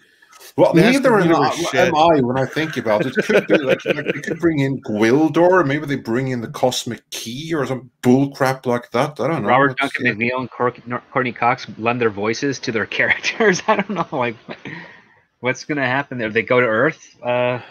There's a very little that you can reference from that movie and have it turn out good. I will grant you that. But yeah. Yeah. Oh, maybe they have Frank Langella come in or something. That would be pretty sweet. You give Kevin too much fucking faith, man. No, it's denial. Like it's all I have. Denial and morbid it's not curiosity. Denial if you admit it. Anyway. Again, I don't care about Star Wars. What happens with that? But this thing freaking matters to me. You don't think it matters to me? I was gonna say, geez. I'm sure it does, but I have enough worrying about myself. Thank you very much. I know. I'm hoping it's good too, but I'm just like, fuck. Like the last directors I want touching this shit is the showrunner, and anyway, Mr. Tickle Trunk. Look, a Dolph Lundgren character shows up. 10 out of 10. Okay, if they have Dolph Lundgren come in and he gives the voice to King Grayskull, amazing. It won't happen. You're thinking too much like we would. Yeah. Kevin, don't get into this shit. Like the most we can hope for is he actually watched some shows and he actually dug into some good He-Man comics. That's the most we can hope for. I'd be fine if he just saw the entirety of the 2002 series. I'd be happy with that. Or that actually better off, but I don't think he did. I don't think it's going to really reference that at all. But I could be. I hope I'm wrong. I'm just going to say that. Well, the beauty is, like, if it references the 2002 series, no one's going to know the difference because that was such a perfect distillation of Filmation anyway. Well, yeah, it's the way like I've said, it's almost the way I would set up a trilogy of movies. Yeah. You know, and the sad part is now is that there's that stupid separation with She-Ra, but whatever, you don't need her. Let them go fucking ruin that property for all. Well, they already did, so it's too late for that. Yeah, it's too late for that. That actually disappointed me because I dug She-Ra a lot. She was a cool character. Me too. Yeah, me too. I also much more interesting character. I've said this many times before. She's a much more interesting character than Prince Adam ever was. Yeah, like she was evil, went to the good side, started. It's like she's in a battle where she's a spy. She's a spy, but again, she's part of a very small rebellion against a giant empire of Hordak. Like it's a very hopeless like situation, yet she manages to pull it out every time. Well, that's what's so cool about it. Yeah. Like that's it's not like two superpowers fighting each other. It's one superpower and one struggling rebellion to. It would be like if He-Man was doubling as Beast Man. Yeah, there'd be that too. That's what I'm saying. Like that would actually be hilarious. That's what I'm saying. You have this whole, and that's what pissed me off about that series when I went off of my original rant. Is like She-Ra has so much more shit you can get into than He-Man ever did, but you need He-Man for She-Ra to work, and that's the beauty of it. Is she's raised as a bad guy, but yet she has her whole world flipped upside down on her, and in the process of it, she's instead of changing things, she like works as a spy basically, and she also has the whole She-Ra thing going on at the same time. It's this really cool dynamic, and there's a lot more characters involved, and sure, the world's a bit more cutesy, but instead of doing a more adult, cooler version of that, they went the opposite direction, which and then they wonder why it failed. But anyway, Dash D says now that Orko is a strong, independent female thing, her magic. I think that Orko probably goes by the pronouns they them. So Theiko uses their magic to get out of jail free card. They win all the time. Yeah, pretty much. Yeah. If Orko's figured out the magic by then, because that was part of his gimmick. Is how do you fuck up Orko? Well, I don't ask such questions because you may get them answered. But yeah, anyway, we're about to go through Orko is one of the chats before we sidekicks that I didn't find uber annoying back in the day. No, Orko, he was the second best Orko of all the 80s comics. Like I would like to say that like in the 80s you had like these stereotypical characters that went by, and I called them all the Orkos. Like Snarf and all of those, to me, that's just an Orko. They're all Orkos. Right. All of those characters, right? There was one series which had the best Orko. And that was Jace and the Wheeled Warriors. I forget the name of that little robot thing, but that was the best Orko of all of them. Well, and I think this actually starts more from the Flintstones. What the hell is that thing called that kept buzzing around? I can't think of it. Hell if I know. The Great Gazoo or whatever. That was like the original one. Yeah, okay, fine. So he was Orko before there was an Orko. He's Orko. Still all Orko. Patient Zero. But no, you're right, because Orko is where it's like it's at its peak. Slimer, I guess you can get away with just because Slimer can barely talk. Because Slimer was just kind of like Orko's lesser cousin, I guess. Again, he was like the last Orko, I guess. I don't know about that, but he was the least annoying of the continuation of them. Oh, Luffy is called. Oh, my fellow Norwegian remembers. His name was Una. Yeah, there we go. That might be right. That was a great series. Yeah, Script. Why has no one done anything more with Jason the Wheel Warriors? That's a good question. I do know exactly why. Because Greta Thunberg would be upset. Because it's machines on the quest to destroy plants. Scrappy Doo is not an Orko so much as he is a cousin Oliver. But no, they all fall in the same category. That's for sure. But anyway. Yeah, we have some more news stories to cover, and if we don't, then Tom better find some real quick. And before we got into the super chats, I want to address some quick things in the community. Fear is the Mind Killer upgraded his membership, so thanks for that. And Alexander Grum just became a member and went straight to Edgelord. So thank you so much for that. Really appreciate that. And while we also address community, there is someone else that I also would like to give a shout out to. I'm going to share my screen here. Just give me 1 second so I can find the right thing here. Yes, here is a fundraiser for someone who needs your help. It's Bird o' Prey 5, who is wheelchair bound. This last year has been rough on everyone, and it's of course been especially rough on anyone who is disabled, because income might not be coming in as before, help might not be coming in as before. And Bird of Prey, he needs some wheels. More specifically, he needs a wheelchair, and this is not going to come out of empty nothingness.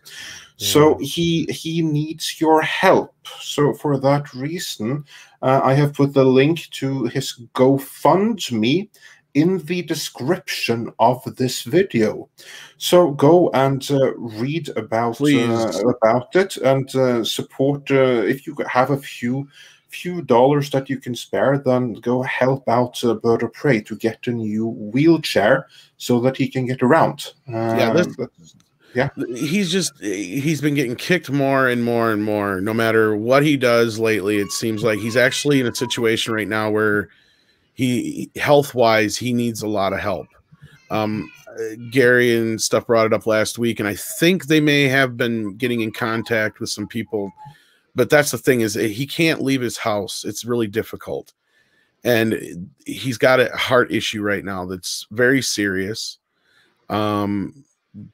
So any little bit right now will help a lot, I'm sure. So I know it's tough for everybody right now, but this guy is somebody who's a great friend of the community. He's always been around. I've been on his show a few times. He's been on Midnight's Edge After Dark. He's a very good friend of the community, and anything that can help. Yeah. Are they still looking for a cardiologist, Red Tigress? I know there was some progress, but I haven't been kept up to date on everything. So I know there's videos on his channel that explain everything he's dealing with, so I'm not going to get into all of the details here. But yeah, I see there's a lot of love for Bird of Prey in the chat. Definitely do what you can to help him out. So it's definitely a good cause. I think we lost Andre because we had a No, I'm right here. Okay. So yeah, we're going to leave that on screen while I go through a couple of more of the classic super chats. Now, these are super chats that I can't get up on screen, so you're just going to have to listen and see if you can't help out a little bit there. Now, classic super chats. Stephen Otten said for $10, "Hail Andre, Tom, Matt, Wrenches, and Midnighters. If a major Hollywood studio does not want us to watch their movies, then I will oblige them.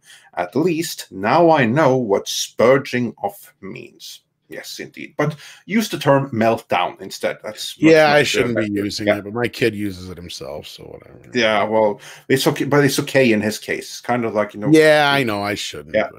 But, and Pilgrim Media says, just watch any Mangold interview, and it's obvious what an SJW he is. Oh, it's so yeah, clear. I haven't had the pleasure, but being of that mindset. I was gonna say, Script, you've commented on this before, and I'm sure you know part of the reason you're incognito is because the way that Hollywood and the industry treats people with different types of political beliefs, and you almost have to like jump on this train or even pretend at some points, it seems like. In some cases, it's that. The other part too is and a lot of people just don't like any sort of counter argument or point of view. You could even be politically aligned with many of them and just be of a slightly different opinion or a slightly different criticism, and that can do a lot of damage to your standing in that community. So yeah, it's a series of weird. Some parts are just business relationships. Other parts are something akin to a cult. I'm being a little hyperbolic there, but some days you're just like, why are people all touting the exact same talking You're not points wrong, and not though. have their own opinions? We even see it somewhat in this community where it's like, people get surprised if, one of us gets into a disagreement or we don't all agree on. So it's like, it's not an echo chamber, folks. And that's the last thing we want. I mean, you're going to have people not agree on everything all the time. And the last thing I want is like, you and I have disagreed on things before, but we don't sit there and go, well, fuck you, I'm never talking to you again. And that's the way these people act, is like, you're right. Is like, as soon as you say something that goes against that's funny because they're the first one to call you a bigot, but that's the definition of a bigot, But anyway, we're going to get down that road. But anyway, we have more super chats. Continue, Andre. Yeah, indeed. And just to take a quick break from the classics to the ones we can bring up on screen, Golgo13, aka Brandon the Infinite Wolf, says, "This is why I choose to be part of this community. We help our friends. Cheers, y'all, and thanks for being such good friends." Cheers, y'all. No, cheers to all of you that make this community what it is. Well, yeah, and Bird of Prey, I mean, just the hand he was dealt is not fair at all. So like the least you guys can do is more than helpful. So I know things are tough all over, like I said, but anything will help right now because he's dealing with so much shit. It's not even fair. Yeah. And the Rookie Critic also says, as someone that hasn't seen He-Man before, the trailer looked pretty good. If it turns out to go down the woke path, they did a decent job hyping it. Yes, the trailer is mind-blowing.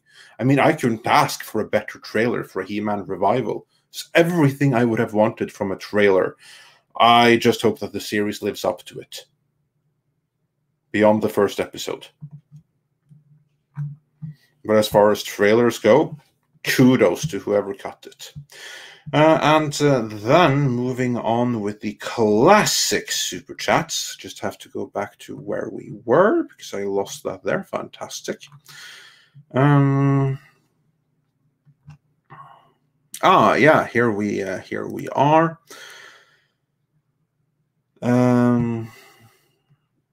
Stephen Otten says, Tom, putting together a puzzle in the dark can be done. It just takes a lot of concentration, in reference to putting together the editorial that is now out. And yeah, it could be done. It just took a lot of concentration and a bit of time, didn't it? But it was all well worth it. Oh, yeah. Yeah. I hate it when we run into those issues, though. Those what makes take the longest, especially when they're long to begin with. Exactly. And Hypergiver 2 says, this is why Ghostbusters Afterlife is going to succeed. The Reitmans are making it clear that they are fans and love the fans. Well, in this case, I think we've got, Ivan Reitman and Dan Aykroyd, I think, have made it well known that they weren't too happy with the last movie. And the last thing they need right now is to piss off any more fans. Jason Reitman has proved himself in his own right. Pun. So there may be some nepotism involved, yes, but at the same time, it's like there's no better person to take over this job. And I don't know if Script would argue with me on that one, but I know you have probably a thing or two to say about it. I think he's an appropriate choice. He's been with Ghostbusters since the very beginning, even as a kid. I'm disappointed I don't have any say in being able to write it because that's one of the things I would love to have done. But I really hope he comes at it with the same direction and approach that the original kind of team sort of has, and that he gives us something really great. And so far, he hasn't done anything to the contrary. And if you check out any of the Ghost Core channels that are on YouTube and even some of the social media stuff, they show Jason Reitman's own excitement of like going back and rediscovering lost footage and jokes and scripts and story ideas of the original Ghostbusters and some Ghostbuster 2 stuff. That the excitement he has is quite genuine and very much in line with a lot of the other Ghostbuster fans. So you've kind of got a really good kismet relationship right now, and I'm hoping it ends up being a very successful thing. And for the Canadians up here, this Remembrance Day, November 11th, that's when the movie's going to debut. and I am definitely going to be there opening night. There you go. Right, very cool. And then moving on, Silver Nova says they need to take to Twitter and they need to take to Twitter and insinuate people are basement dwellers. Shows a lack of professionalism that is all too common these days. Yeah, I agree so much. Actually, I've made a video about that. Bemoaning the lack of professionalism among Marvel comic book writers in particular. But it seems to be pretty wide throughout the creative industries. And maybe some people should be having Twitter accounts if they can't control themselves. Because it's not just that they make themselves look bad. They're actually hurting the product of the bill payers. Now, in this case, it's Disney and it's Lucasfilm, and it's a movie that no one really asked for, but still the principle stands.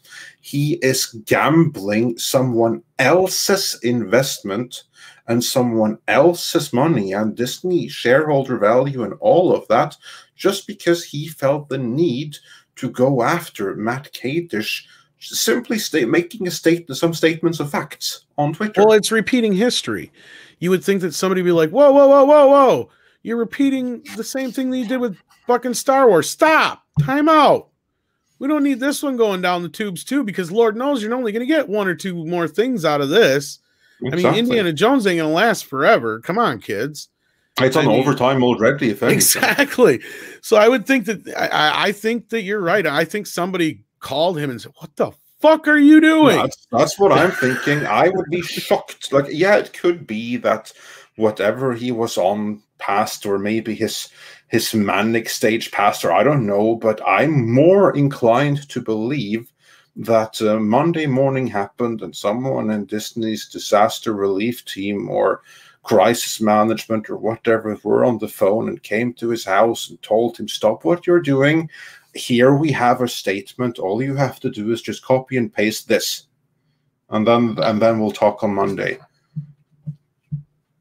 That's what I think happened. I could be wrong, but I'm inclined to believe it had to be something like that, because there ain't no way Disney is going to stand by and watch a director of 100 million feature of theirs make a complete ass out of himself on Twitter for very long without doing anything about it.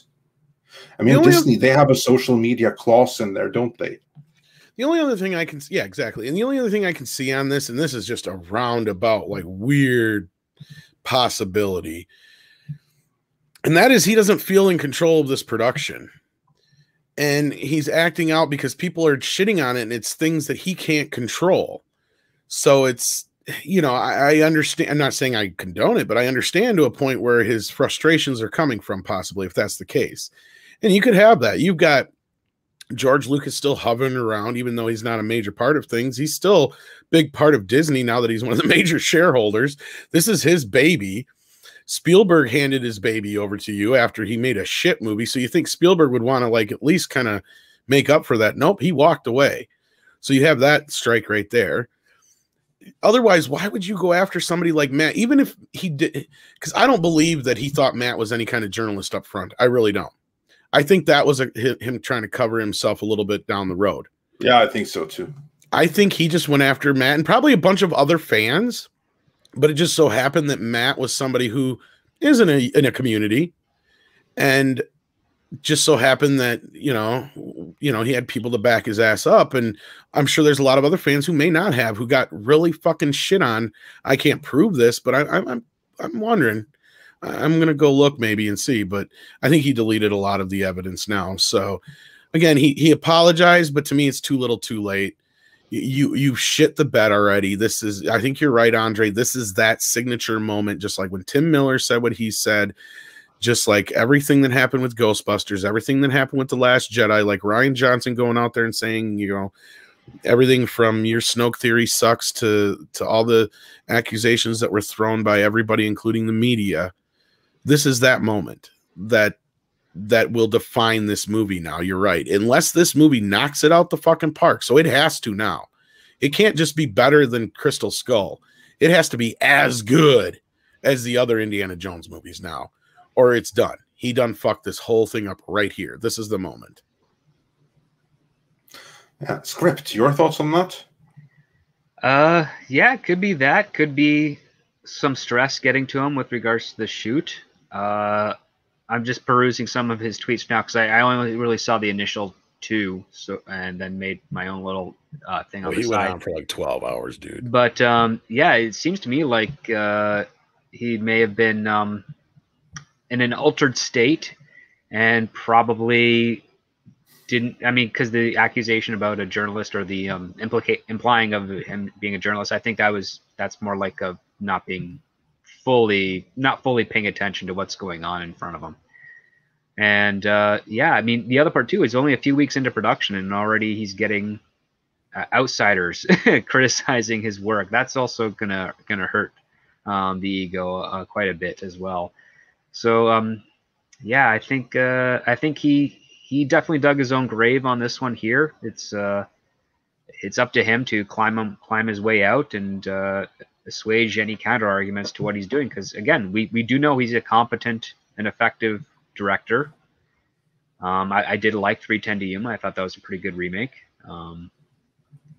But yeah, I mean, listen, this is not as common as we like to think it is. Again, out of all the directors in the industry, we've got a handful now that have made these types of claims and are following this very peculiar playbook for some odd reason. And I wish there was a very easy answer as to why they think this is a good idea. It just boggles my mind. It never seems like a good idea. Well, I don't think that he thought it through. I do not think that he did any kind of, shall we call it, 4D chess or even a regular 3D chess, where you have to like think a couple of steps ahead. I don't think that he ever thought of okay, if I put this in a tweet and I start insulting this guy, what's going to happen after that? How is he going to respond? And then how am I going to respond to that? And how can this escalate?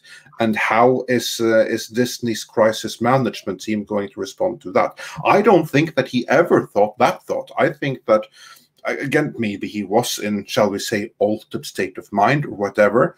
I think he was just there. I think that he was browsing the Indiana Jones 5 hashtag, and then he came across Matt, and he's like, well, this little I'm going to show him. I think it's as simple as that. Could be, yeah. That's what I was saying before, is I think he had a rough week. I'm not so sure that these quote-unquote leaks of the paparazzi were actual leaks, because there is a lot. There are so many of them out there. It's like, this just seems too convenient. And I don't think the response is what they were expecting. I think they're like, you have paparazzi that do that. You have many like sites like Just Jared and other stuff like that have people that go and look and take pictures, and then they drop them and they get loads of money from selling those pictures elsewhere and putting on a site, stuff like that. I don't necessarily buy that these are deliberate things that they have put out. It could be, but I don't think so. There's just too many of them. If they have a person in there who's at the liberty to snap a ton of pictures, but again, you could be right. But we didn't get anything like this coming out of Star Wars, is my point.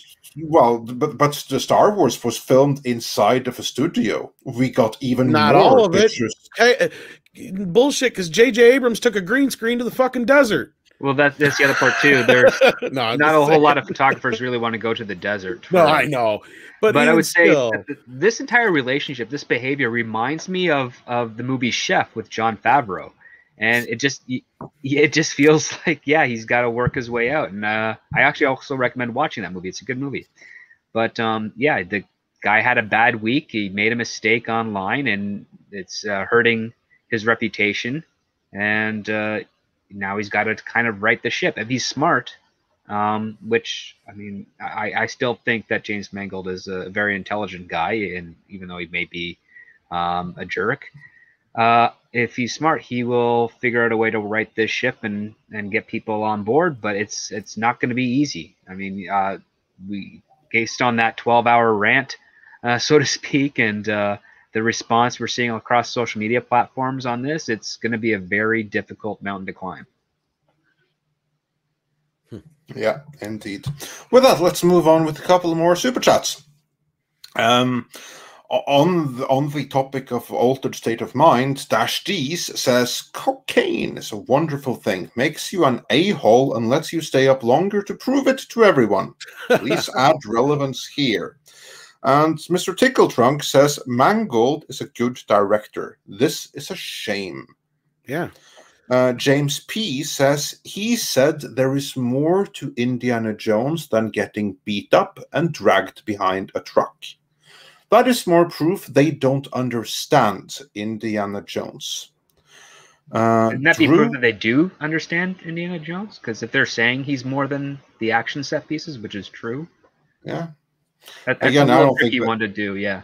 Yeah, I don't think there's absolutely more to it. But have they gotten the right things from it with Kathleen Kennedy running the show? That, of course, does Kathy different story. Exactly. Does Kathy believe that Indiana Jones is only the action set pieces and not? And you know what the problem is with James Mangold? Yeah, he has made some really, really good movies. But you know what he does when he gets a character like Wolverine? Because he did 2 Wolverine movies. Everyone praises Logan, and I agree that's really, really good. But he did the Wolverine before that, and few movies have dropped the ball as badly in the third act as that one. And what both of those movies did was deconstruct Wolverine. None of them were kind of like the Wolverine movies that fans have always wanted. They were good movies, but if you haven't seen them, and you were told to imagine what's the ultimate Wolverine movie, no one would have come up with those 2, because he deconstructs. And imagine, so here we then have a movie by Kathleen Kennedy having ultimate creative oversight, headed by a director who deconstructs. Just judging from what he's done before, I think we're going to get deconstructed Indiana Jones, meaning that there has to be some kind of understanding of the character involved. But will it be the right kind of understanding, and how will they change him in that deconstructing? Those, I think, are the key questions in terms of what they might be doing. No, those are good questions, because that touches on the whole No Country for Old Men theme. And that could be a factor in this, given that pattern. Yeah, and No Country for Old Men is a great freaking movie, and Lord knows how many times I have been told that I sound like Anton Chigurh, look like him too. But that is not anything that in any way, shape, or form should serve as any kind of inspiration for Indiana Jones. Yeah, not unless there's some sort of revelation where, his mentality is like, no, I was still right about what it is, and I am able to adjust with the times and so far, because, it's, that's a complicated thing to address for such a type of hero. Yeah, indeed. And Meta Random just sent us in a super sticker, so thank you so much for that. That's much appreciated. And with that, we are returning to the classic super chats. Silver Nova says, in order to appear in movies 30 years from now, Harrison Ford will have to be wheeled out in a tank like a third stage guild navigator. Don't give them ideas. You never know what's going to happen there, but yeah. And Willie Woodward says for $9.99, as I replied to Mangold, I'm surprised someone that experienced would be as insecure about making a production. I thought it was just me, and he showed how not to respond to criticism. He did indeed, and maybe it was altered states of minds. Maybe he was just really, really stressed because he's feeling the pressure. Maybe things didn't work out as they hoped they would. Maybe they didn't get the shots they were supposed to get this week. Maybe the dailies are horrendous. We don't know. But I'm sure. But I think there must be some level of stress there. I do think, I think you're right. in It that. would be stressful. I mean, Indiana Jones is a legacy. It's you got to top the one before it, and well, actually, you have to do worse. It's harder. You got to beat the Raiders. You got to do better than Raiders because again, the Crystal Skull not well received. So yeah, the only thing you can do is try to rate yourself against the best of the franchise, and that's an undertaking I do not wish on anyone. It's tough. Yeah. And then we have Troy Pacelli, who says, this is no different than Andre's most recent comment on Loki. These people keep making the same mistakes over and over. Maybe they can't learn. And Merlin's Id says, I think when these directors lash out on Twitter, it's to preempt any criticism they know they will receive. Woke is trash, and they know it.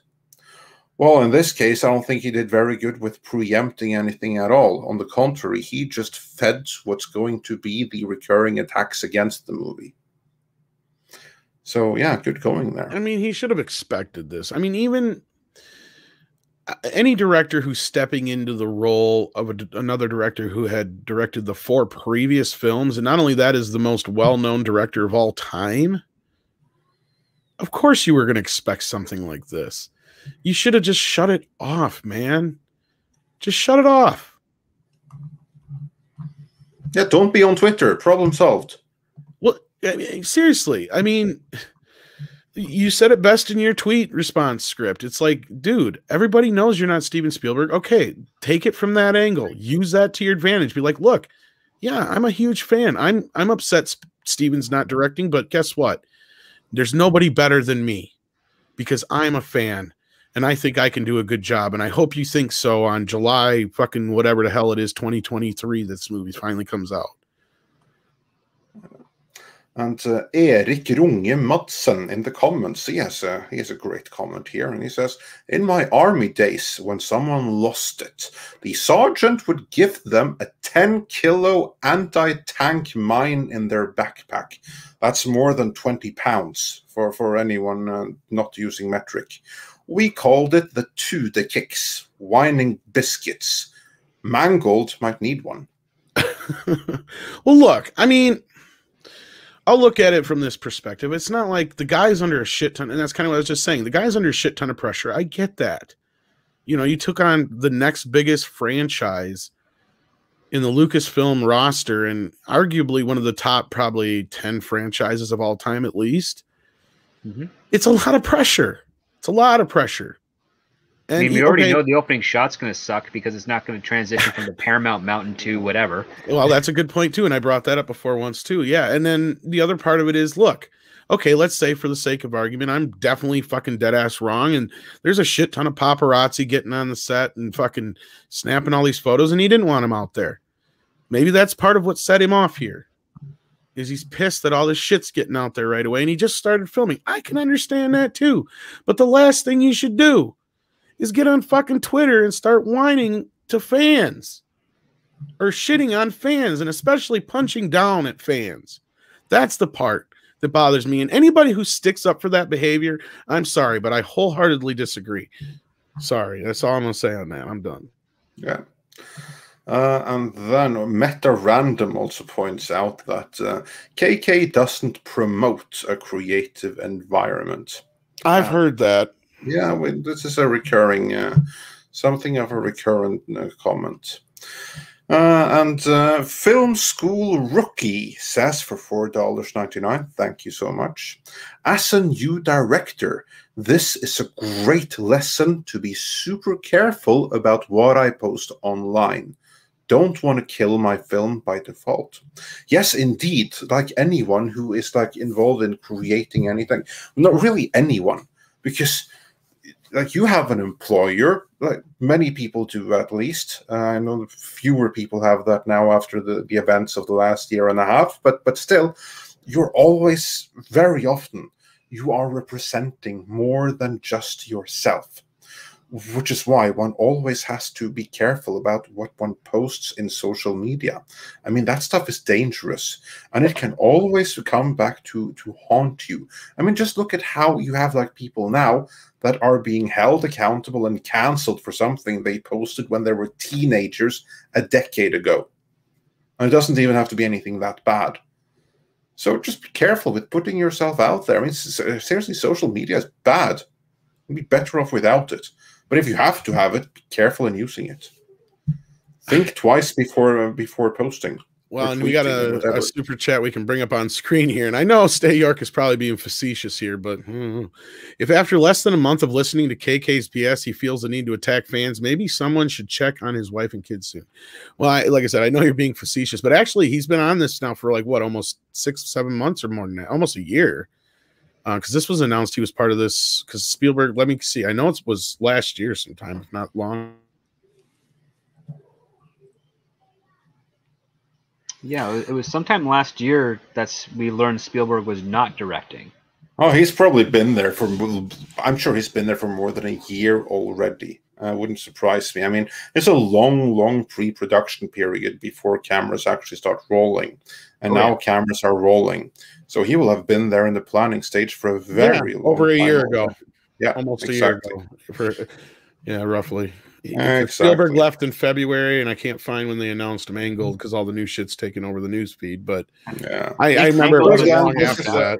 Yeah, but still, this is a professional thing, so let's not mix any of his private things into it. Right. That's what I'm saying. Good handle on that. But professionally, it's professionally that he failed in tweeting this. So let's all keep it professional and attack him for that, and not anything else. Then we have Orville Nation. Good fans of the channel, go check them out. Who says for $10, love my Midnight's Edge. Many thanks, Andre and Tom, for helping get the word out with Bird of Prey 5's GoFundMe. You guys are awesome. Oh, thank you so much. And it's the least we can do, of course. We'll help spread the word when someone needs it. The least we can do. And Wassapalooza the Drunk sent us $20. Thank you so much. There was no message to that super chat, but we thank you for the support anyway. Unless Google got rid of it. Unless Google redacted it, that's always a possibility. But in either event, we thank you. And then Notto says for $10, imagine if he had responded something like, hey guys, we're working hard on this film and hope it will be something you love. Reserve judgment while we work. See you at the theater. Yeah, exactly. As been before, something as that's the professional response. Don't even have to say the reserve your judgment part. Like that even almost is kind of standoffish. You just kind of say just say something like, we hope we can live up to your expectations, or we hope we exceed your expectations. Things like that are a little bit more inviting than, even something like that, because that's kind of... Exactly, but I see Notto's point though. The point he's making. Oh no, he's right. He's right. Totally. Thing. Yeah. But my point is even the least standoffish thing you want to avoid, especially in this situation, and that was what I was getting to before, is Mangold should know that he's in this position. I mean, he took on Logan and Wolverine, which were the 6th and 8th fucking movies in the X-Men franchise. The Wolverine was made deliberately so people would forget Wolverine. Exactly. Yeah. So he's kind of been in this position before. He should know. You just kind of keep your nose down, you do the job, and rewards will come. Yeah, indeed. And then we have Tsukiyomi99, who says, I do not care how good your movie is when you insult the fans. I'm not going to support your work. I think that many feel it that way. And 200 Watt Studio says, my problem with de-aging Indy is that I will know that they de-aged him for the film. I know this is a CGI 78-year-old man. Oh, you're definitely going to know with Disney's proprietary de-aging software, which kind of sucks compared to the completely free deep faking technology. But yeah. Well, don't worry. About a year after the movie hits digital or Blu-ray or what have you, someone's going to deep fake a cut for it. That's going to look better. Yeah, well, I hope they're going to do it for the whole thing, so you can now, instead of just like one scene. Yeah. But yeah. Get off my set. And Swinging Cod sent us a triptymon of super chats, 3 for $5 each. Thank you so much. And there he says, going through them all, de-aging will be during World War II when Indy screws up and allows the Glocke to be launched because he is being cocky over a woman's warnings. It will continue in 1965. After the time-traveling Nazis come back, Marianne will have left Indy, and Phoebe's character will shame him back in. She will constantly be saving him until the end, when he sacrifices himself to save Phoebe, but it will be shown she had it handled all along. Yeah, I don't think you're too far off there. There's things I've heard that are kind of, along those lines. Yeah, we've heard many different things. Some of them potentially exciting, most of it less so. Yeah, we already know Mickelson's supposed to be playing like a Von Braun type character. We've seen the leaked only probably evil, but yeah. Yeah, so which I'm sure that plenty of people could say with good reason that he was. So there's a case to be made for that, but yeah. But no, I don't think that synopsis is too far off from what I've heard anyway. Yeah.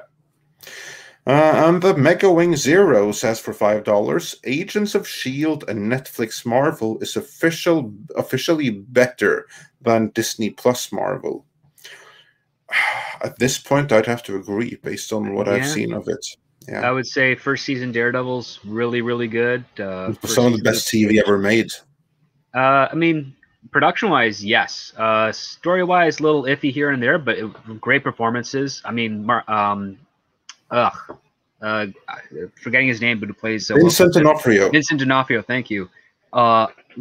Just he steals every scene he's in. So way more interested in him than I was in Charlie Cox's Daredevil, but that's no slight against Charlie Cox. He did well as well. But yeah, I would say the writing team on those shows are far superior to what we're getting with the current ones. Heck, even the showrunner of Loki, he's a very green writer. He's only been around for a little bit. I regret that I didn't study up on everything he had done before doing that editorial. I have to say, because that was. Have you had a time to see my editorial on that on Loki yet?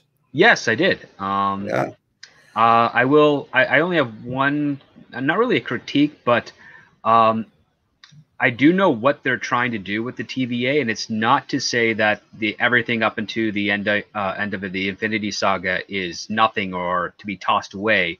They're trying to set up that the TVA is a far greater power and threat than the Infinity Stones. The effectiveness to which they conveyed that, it was actually poor, and that probably has to do with the fact that Michael Waldron is not that experienced of a screenwriter within the industry or a public speaker.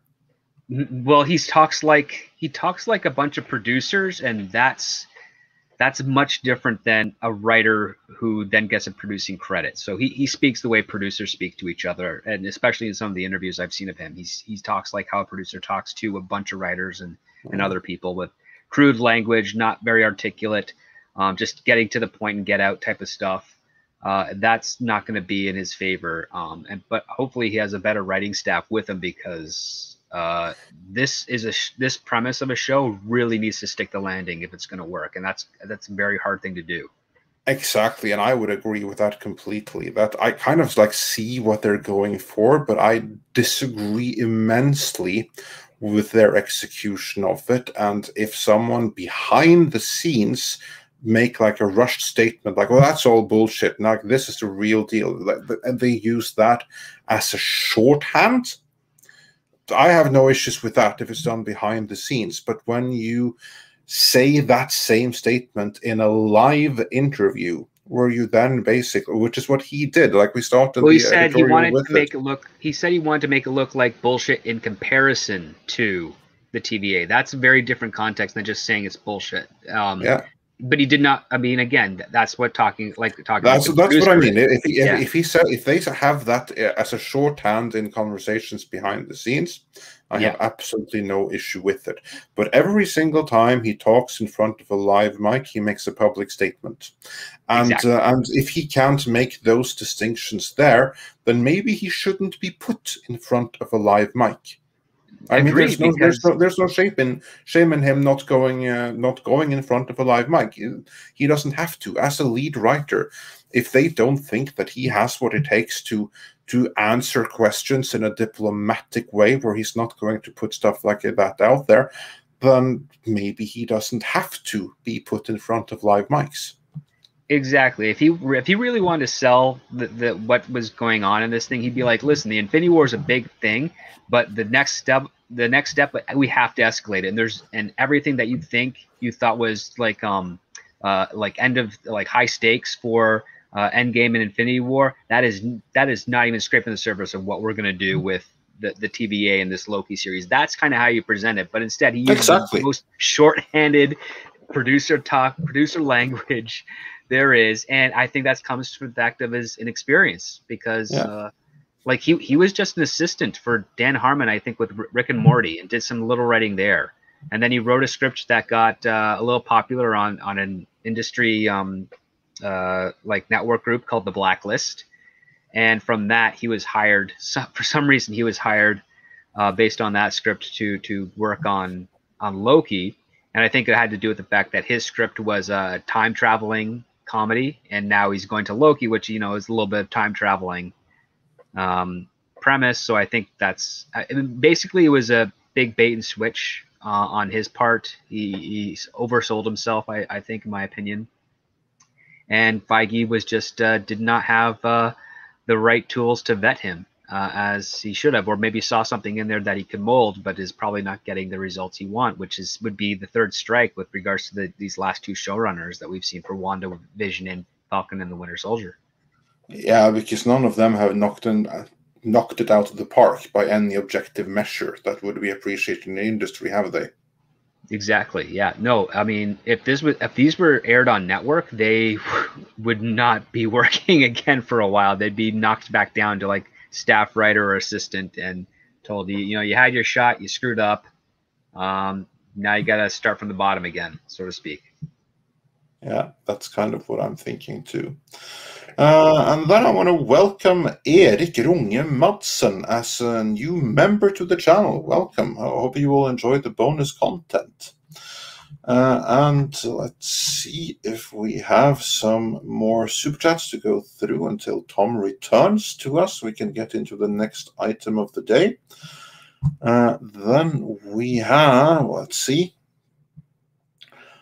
Straight White Mage says H.G. Wells had a prediction about basement dwellers. Tasty. Yeah, he did indeed. So we'll see how that's going to work out, conflating those with other kind of dwellers. And then let's see. Then we have Steve York, who says, if after, we got this one already. And Pilgrim Media says, does Masters of the Universe 87 deserve an IMDb 5.4? Script Doctor, is 5.4 on the IMDb a good rating? Well, really a good rating is anything above 6.5 or 7. I would say 5.4 is kind of fair for Masters of the Universe, given what we got out of all the difficulties that the filmmakers had to undergo to make that movie. Yeah, I think that's appropriate. I wish there was something like this. If there's any movie that needed a director's cut and like going back to redo some effects and some things, that would be one of them that I would prefer over a Snyder cut of Justice League, because that movie got a lot more. It had a lot more issues with it for financing and the powers that be than it ever deserved to, because that could have been something fantastic. I did like the premise quite a bit, but yeah, that was It was a disservice to the franchise in itself, but they tried. A lot of people in that tried really hard to make that a great movie, and I enjoyed it as a kid. As an adult, it's a fun little thing to throw on and see at that time. As a sword and sorcery goof around fun movie, it's great. B movie, but as a representation of Masters of the Universe, it sucks. Oh, hardcore. It's like one of the most disappointing movies I ever saw. There were few movies I were as hyped for as that one when I first learned of its existence. And I still remember the bitter disappointment. But yeah, that's me. I will say this, the actual sword fight that the director spent his own money on to shoot, it was far more entertaining than it ever deserved to be. Yeah. Don't worry, I'm planning on a retrospective for He-Man at some point. And also it should be noted that the guy doing Skeletor in the sword fight is the same guy it's like the swords guy. I forget his name, but like that swords guy, he's doubling for Langella in that sword fight thing when they the guy who played Blade, yeah, exactly him, that guy. And then we have the rookie critic who says, soon, unfortunately, everything will most likely be either rebooted or get the woke treatment. But I see it as a phase that will fade out. Hopefully. Fade in. Hopefully is the key word there. So let's hope that the people that fund all this get tired of it. And Vassapalooza the Drunk says, I messed up the chat, but this movie is like hearing about a new theme park, co-created by the designers of Chuck E. Cheese. Ooh. That's hey, I a like joke Chuck E. that's Cheese. completely lost on me, but I take it that it must have been funny and you all got it, so I'll just blame me not being Chuck in E. the Cheese States. is like it's a arcade that has a pizza place built in with And a ball pit. and all that stuff, and then like they have like a stage area where you eat, and it's got a bunch of animatronic singing puppets. Robots. that movie that Nick Cage just came out with, that he's locked in that place overnight. All right, that's one. Basically what a Chuck E. Cheese is. Okay, cool. Are those places still around? Oh yeah, but they're just actually They're coming few and in. far between. Yeah, I did a pretty good video on it, and I think there's some other ones out there that it's one of those companies that was separated at one point, and there was Showbiz Pizza and Chuck E. Cheese, but they were ostensibly the same thing aside from the characters on stage. That was the only difference. Oh, okay. Oh well. And even Chuck E. Cheese showed up at Showbiz Pizza, so it was weird. It's got a real convoluted like background to it, but I mean they're real fun places. They had shit pizza, but you couldn't help but eat it all. I have to do a tour of those places next time I find myself in the States. But yeah, I mean, that was the place where I spent, quarter upon quarter, conquering TMNT arcade game and the Simpsons arcade game. And I think it was either the Marvel or the X-Men. I think it was X-Men at that time was first. But yeah, anyway. And then we have Daniel who says for $10, we are worlds apart from the days where Clark Gable and Charles Bronson were gunners in World War II. The current people in Hollywood, like Mangold, have no relation to the normal man, nor do they want to try. No, of course not. Why would they want to be near the pleb? I mean, you saw like the elitist attitude. So the elitist is it's a legend in your own mind. It's not even an objective aspect of it. No, STR Red Wolf comes in real quick with a $5 super chat. Thank you for that. Says, wait, they're making a Five Nights at Freddy's movie? Geesh, that's going to suck, even though Nicolas Cage being in it. It's already out. STR Red Wolf. It's called Willy's Wonderland. Yep. And it was. Some people thought it was shite. Some people love the shit out of it. It's definitely interesting because Nicolas Cage doesn't have a single line in the entire movie. But he's in all of it. That's going to be a weird deal. It's like, I'll be in your movie for a few minutes with 5 lines, or I'll be in the whole movie with no lines. Well, or it's something like he had the deal where it says, okay, I commit to being the movie, but you commit to paying me $10,000 per word. or something. I think it like had more that. to do with the fact Probably that we was. want to sell this to every country on the planet, so you're not going to say a word, Nick. Yeah, so let's save money on subtitles and on Yep. dubbing. Yeah, that's not a bad idea. And Dave the Impaler says, oh yeah, Nazis are always used as a race propaganda against white people in modern films. Coupled with an aging lead and deconstructionism, not a good sign. Yeah, we'll see how that works out in the end. But Tom, with that, we're actually caught up. So, do we have any other topics to talk about today? Well, there's some tangentially attached stuff here we can get into. We've poked a little fun at this, but we might as well get into it. Clarice silenced. Negotiations stalemate Doom at CBS Doom series. Stalemate Doom CBS series to move to Paramount Plus, and nobody's surprised.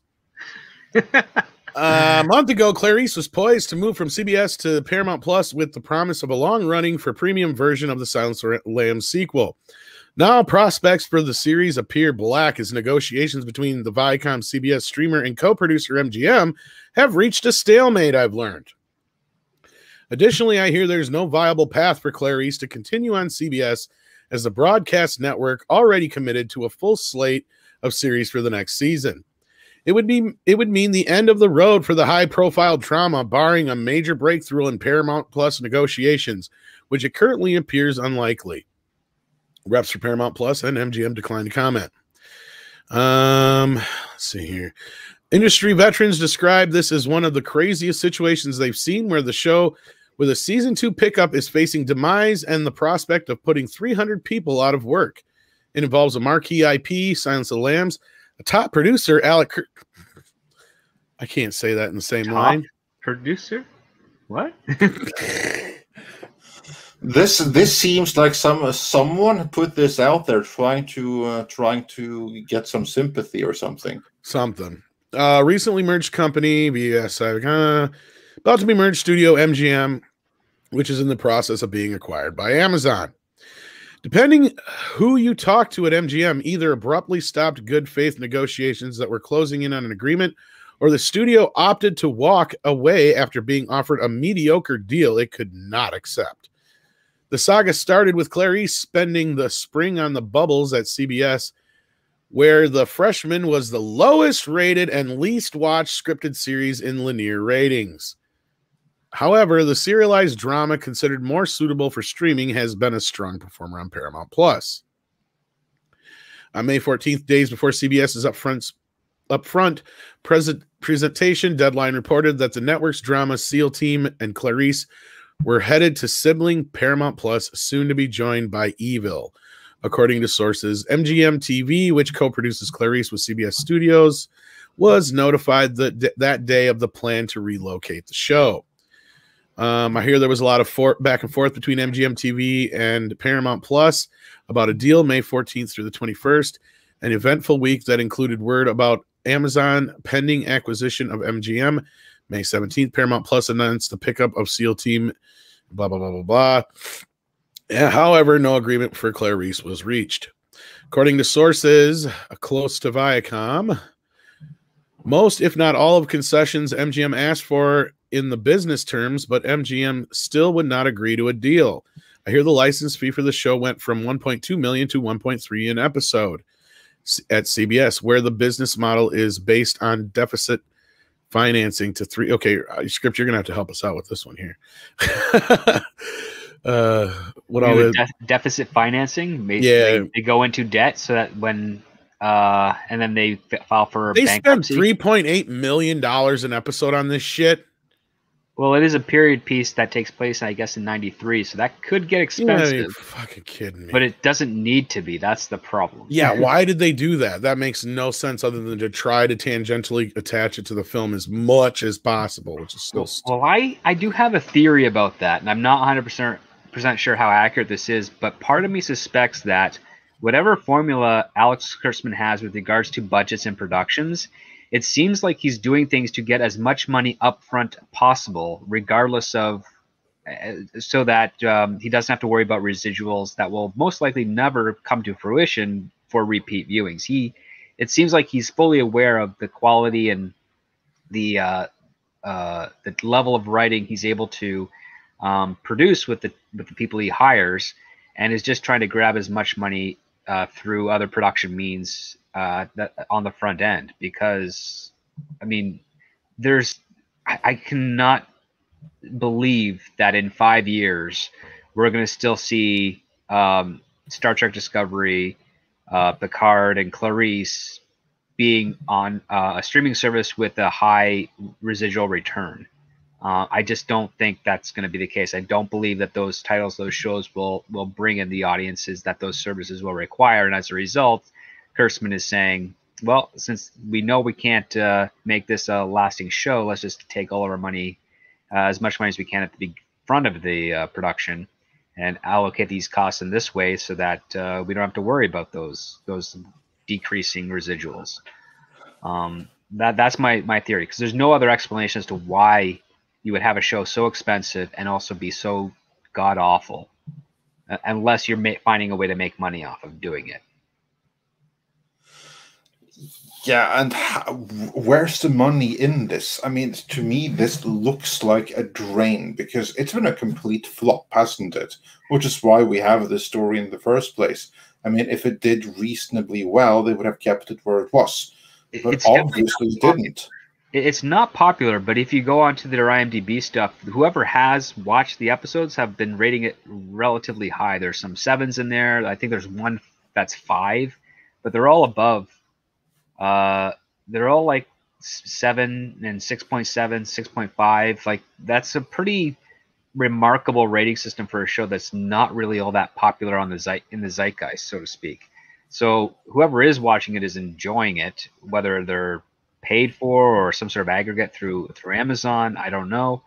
But the fact of the matter is that if those ratings are accurate, then there should be no issue with regards to moving this over to Paramount Plus. But clearly there's some missing variables, and yeah, it doesn't make sense. And I think they only have 2 episodes left before their first season is done, and we haven't even had a proper confirmation that a second season is going to be in the works.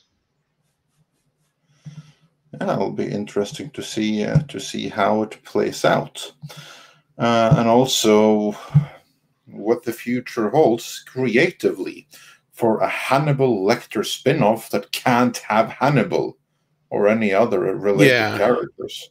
Well, am I the only one here getting the vibe that they're trying to blame Amazon for this, even though Amazon would have nothing to do with this yet? Amazon? Because they brought up the deal with Amazon like 12 times in this article. Yeah. They're trying to get it moved to Amazon. I don't know. I didn't get that from it, but yeah, it certainly could be script. What do you make of that? That's a new one for me. I don't know how Amazon plays into this exactly. Well, because they said that like the deal that CBS offered them was similar to the last one, and it was, you know, the even better or whatever, but MGM's still resistant, and then they bring up the sale a few times. I mean, they don't really attach the two, but because then they bring up one of the other series that's still going to be airing is already filmed. That's why they make it sound like that's the only reason it's SEAL Team or whatever one it was. It's already filmed, so that one's coming definitely. But that's like the negotiations broke down for some reason, and it doesn't make sense. It sounds like to me. That's what I'm getting from it. Okay, and I guess as Jay Allen points out here, Amazon is buying MGM. Yeah, and they bring that up like several times, but that isn't a done deal yet. And even if it does go through, they still have to honor a bunch of contracts and shit through. You know, I mean, Amazon buys all the contracts that MGM has and the distribution deals. I mean, their back catalog for MGM is not all that big in comparison to other studios, because again, they were more into distribution stuff in recent years. But there is good titles from the past that very lucrative for them.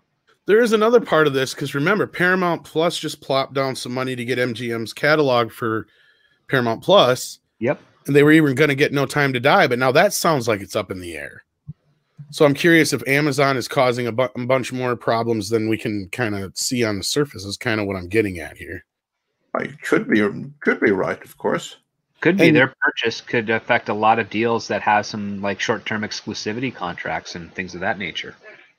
Well, yeah, because it sounds like the second season wasn't a done deal as it was, even though they announced it. If they're still negotiating, and then they're like, MGM's like, no, we're walking away.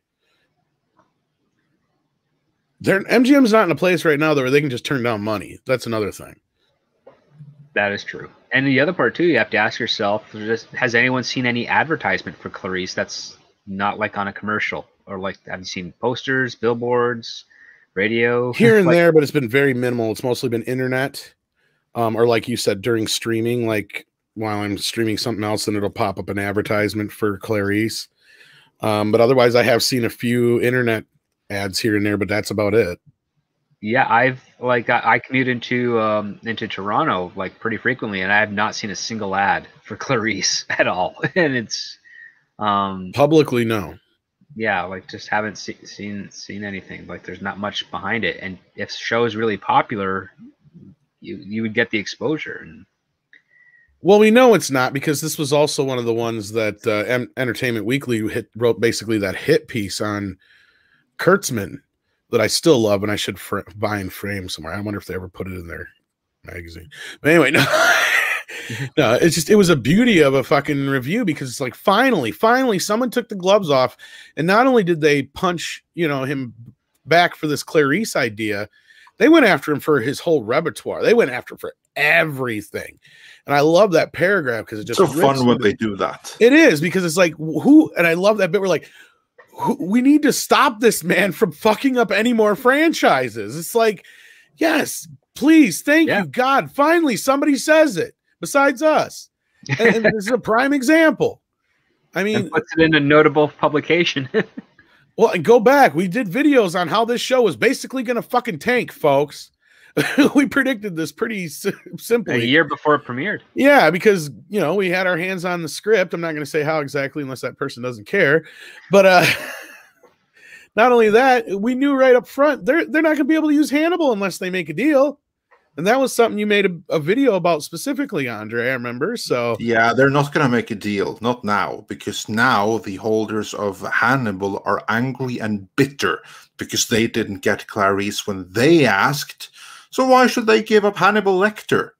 Yeah, because Hannibal's a lot more important than Clarice is, and this fucking series just proved that.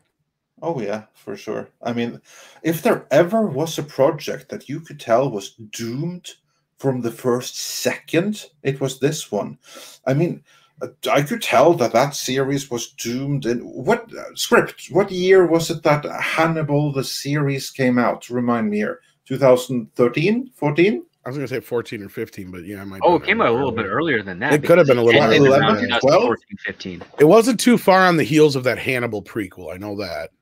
No, those were years apart. And I've had some like little work on that show when I was, because I was during the time before it was canceled, I was working for a prop company that did rentals for Hannibal, and then also worked on Suicide Squad. So there's some overlay here, and yeah, like it'd been, I think it's 4 or 5 seasons if memory serves. So yeah, it's. It was out for a while by 2000. That was 2000 was the movie. But yeah, we're talking about the TV series. Sorry. Yeah.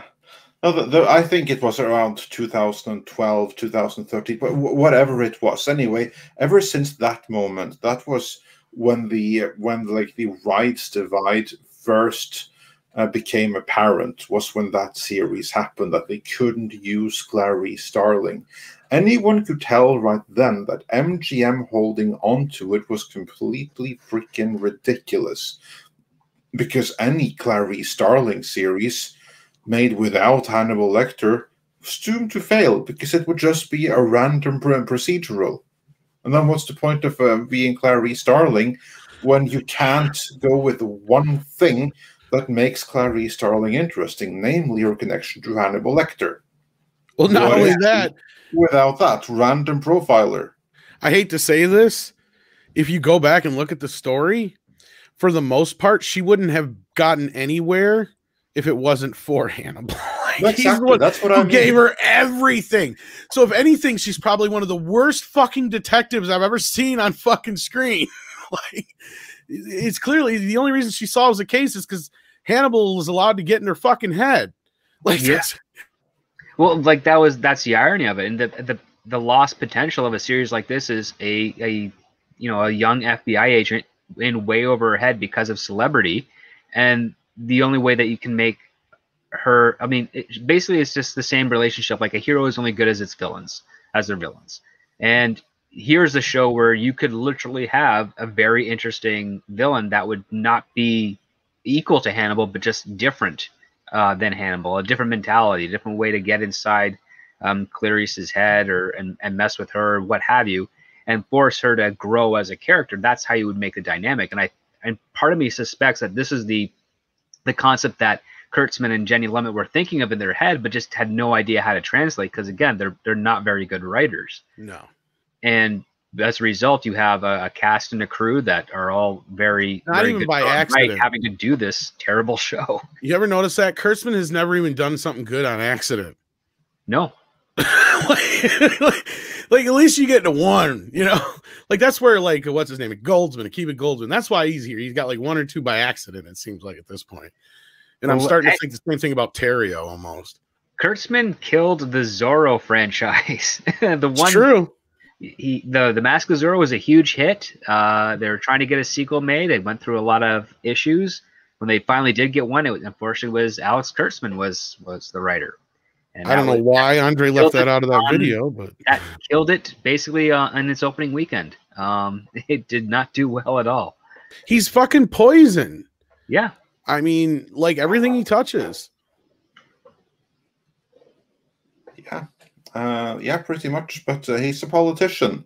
And if he's a politician, he can be poison and get away with it. Not saying that's a good thing, but that is nonetheless how it is. And speaking of Kurtzman, we've got some tangentially attached news here. We've got some first looks at Prodigy. Goody. Well, there should be a hoot. Yeah. We got the cast is going to include Riley Alazaraki, if I'm saying that right, as Rock Talk, Brett Gray as On My Block, or From On My Block is Doll, Angus Imrie from The Crown is Zero, Jason Matsukas, if I'm saying that right, from Infinite as Jankum Pong, Ella Purnell from Army of Dead as Gwyn, and D. Bradley Baker from SpongeBob as Murph. And here's a look at the cast and their characters. So there you go. And here's some more first looks. That means we're probably due for a trailer, it looks like, here in the next pretty soon. Weeks, should be I'd pretty imagine. Soon. Nothing in this few images here makes me think anything none of this makes me feel like I'm looking at something Star Trek. None of it. Well, to be fair, this is the series that's made for kids, so yeah, it is. It's not made for us. Although I will say that Star Trek, the animated series back in the 70s, was also made for kids, and that was most definitely made for us, because some of the best episodes in Star Trek canon are in that series. This, however, they seem to have gone out of their way to alienate anyone above like the age of, I don't know, 7 or something, 6 or 7 or something. Yeah, they got that Jason Mantzoukas, who he has the very obnoxious voice. That's his signature.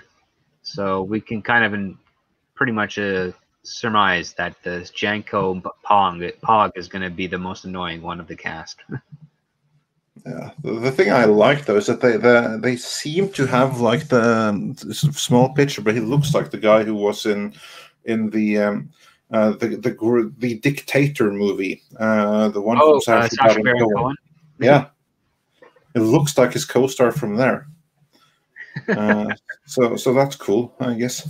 I like that movie, but yeah, but again, it's not made for me. But then again, nothing Star Trek these days is made for me.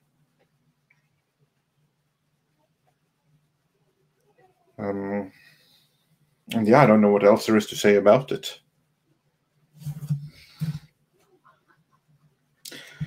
And with that, Tom, are you still here, or did you have to go out and let the doggy out?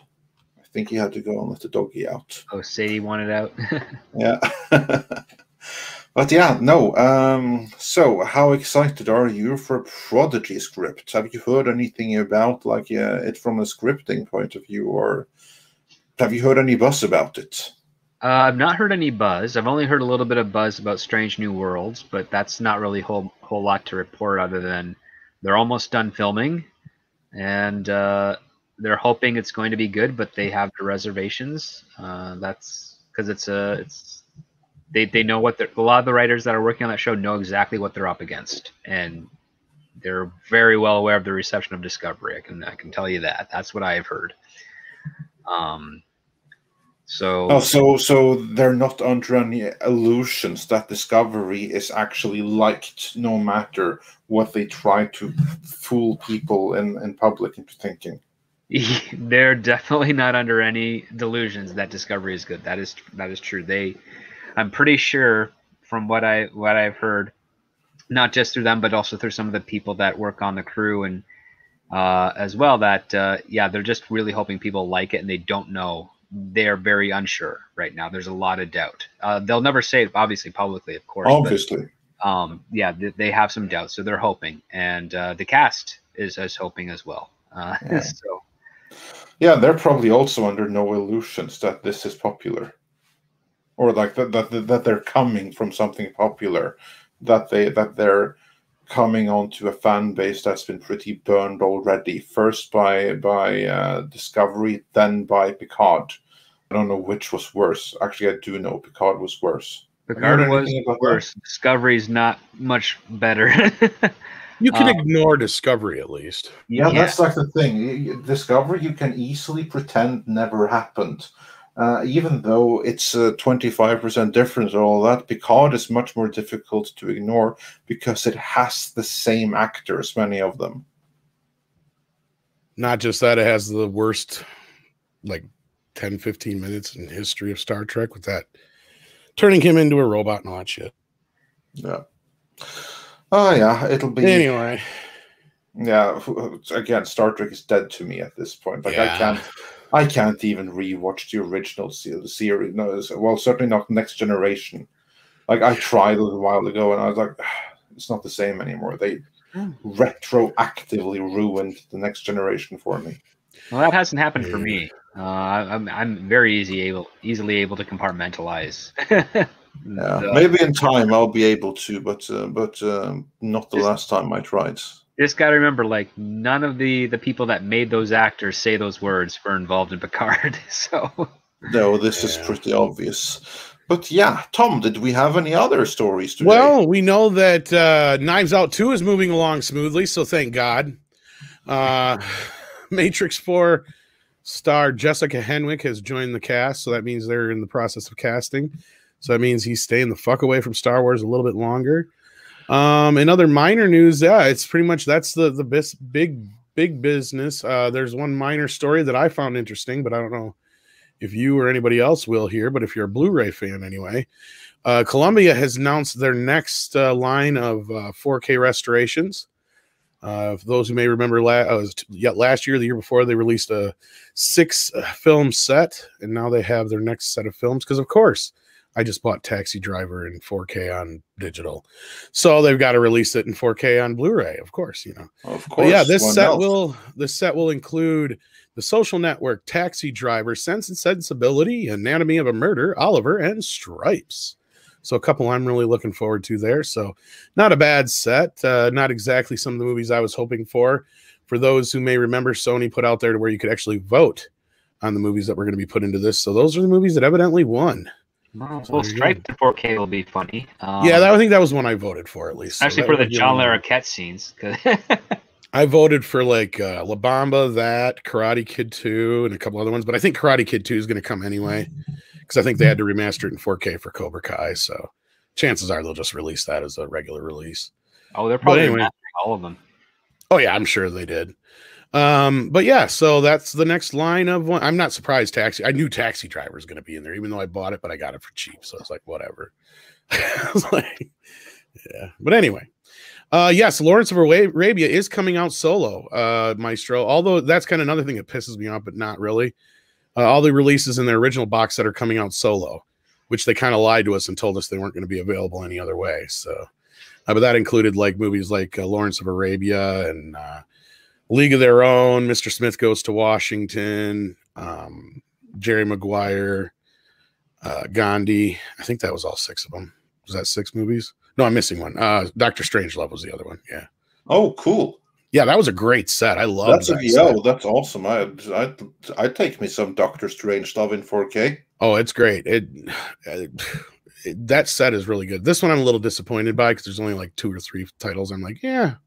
But the rest of them I probably wouldn't pick up, but who knows?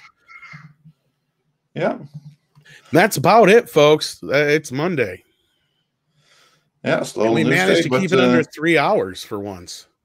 Yeah, not bad. Did we catch up on all the super chats? We got them all. I'm going to do a quick double check, quick recap, and double check that we While you're doing that, there was some sad news over the weekend. We lost character actor and veteran actor Ned Beatty. Of course, you may know him best from movies like Superman and Deliverance. But a great actor, just a ton of great performances out of the guy. Always a welcome treat in any movie, even some of the worst films. He's the best part. You know what I mean? So yeah, Otis, exactly. Yeah, we lost Otis this last weekend. So that really made me sad. Yeah, me too, Sean. I was like, oh man. Yeah. And of super chats, we had STR Red Wolf who said, "Wait, they're making a Five Nights at Freddy's movie?" Yeah, we brought that one up. Jeez, yeah. Well, just to play it safe, geez, that's going to suck, even though Nicolas Cage being in it. Yeah, and that's where I pointed out it's already out. Yeah, and the rookie critic said Willy's Wonderland, one of Nick's best works. And Super Blubber Puss says, check out the numerous Chuck E. Cheese fight videos on YouTube, Andre. Oh, no, this sounds interesting. Fight videos in Chuck E. Cheese. Like, now this gets the imagination going. I kind of have an idea where this might be going and who's doing the fighting, but we shall see. Yeah. And we also lost Clarence Williams III. That's right. I forgot to mention that as well. Most well known from Tales from the Hood. Yeah. Sorry, go ahead. And then Mihon says, for 20 Swedish krona, who was the writer script said destroyed all?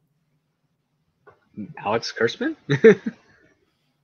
Yeah, I guess. I can't think of anyone else we've sort of spoken about today that destroyed everything quite as badly as Alex Kurtzman. I mean, he is. There's very few people that have done as have much. Had that impact in the industry. Yeah. If he was only one number higher, he'd be clever, but it's 665, not 666 on the back of his head. Well, give him time. Give him time. No, because the devil be clever. That's the thing. Yeah. He'll get there. Give him He's time. just a destroyer. Yeah. Oh, he said Dave something, Mihan said? Dave? Oh, Dave Callahan. I don't yeah, I mean, him personally don't have any gripes, but as a writer, Dave Callahan's not that great. Yeah, and the other writer, the one that wrote on Loki, I don't know if you saw that, Andre. Yeah, I sent you the article. That's the guy who's writing Kevin Feige's fucking Star Wars movie. Yeah, we spoke about it a little bit when I tried to run. Yeah, it's been a hell of a morning here. So anyway, yeah, he's also in Half Baked. That's right, Monkey Jeebus. Yeah, Clarence Williams III, that is. Mod Squad guy, yeah. Oh, yeah. Oh, yeah, Mod Squad. That's right. He was in that too. I forgot. So yeah. Sad weekend as far as that goes, but well, hopefully we can have some good news to look forward to this week. I have a feeling we're going to have a Star Trek trailer to break down here before too long. It looks like, yeah. Interesting change of events as far as Clarice goes, but not surprising. I wonder if it has more to do with the MGM deal than anything, but we'll see. So, still can't believe they spend that much an episode. Jesus. Me too. Yeah, that was a waste of money. They're not getting back again. Yeah. That's a lot of money. Anyway, thank you so much, guys, for being here. We couldn't do this without you. You guys make this possible. Don't forget to do what you can to help out Bird of Prey. I think Andre will probably add the link if he hasn't already. It's already in the description. There you go. I figured as much. Yeah, it was there before we even started today. Please do your best to help him out if you can. Like I said, I know times are tough right now, but times are even tougher for him. So keep that in mind. And if you want to know what's going on, check out his channel. Actually, his channel is multiple ones, but one of his later videos recently leads to his other channel that explains everything the man's been through, and the guy's been through a lot of shit. And just having to deal with what's going on right now on top of everything else is just, I can't imagine it. So my heart goes out to the guy. Going to do what I can to help him out this payday as well. So do what you guys can for real. I normally don't beg like this for help, but he really needs it. And I know we're doing everything we can right now to get him the medical help he needs as well. So if anybody knows anybody in that area, I know Gary put out all the info last week. So check in with him, or I think his producer was handling most of it. So either way, get a hold of whoever you can if you know anybody, and do anything to help there on that end. But yeah, if you want to know what's going on, check out his channel. Do subscribe as well. He does a lot of great watch parties and discussions. I've popped in quite a few times. So yeah, he has a Cinema Sunday show, which is a lot of fun. There you go. Anyway, yeah. Andre. And with that, I would like to say thank you to every single one who have been watching us today, supporting us with your super chats. Thanks also to the two Matts, including Matthew Kadish of the Salty Nerd podcast. So be sure to check them out as well.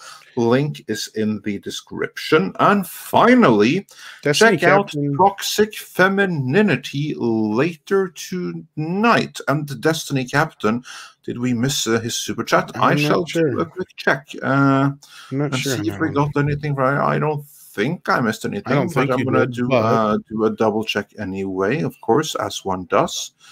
Let's see, it was Destiny Captain. Is that what we said? Yep, Destiny Captain. Let's see, here we see. Destiny Captain said for $9.99. The kids over at Dial the Gate and Gate World on YouTube seem to have some inside info of what's happening with Stargate. Would Midnight's Edge be open to having on for a Stargate episode at some point? Yeah, we missed that one. Them over. Yeah, actually, we did miss that one. I don't know how, but yeah, that was a big one.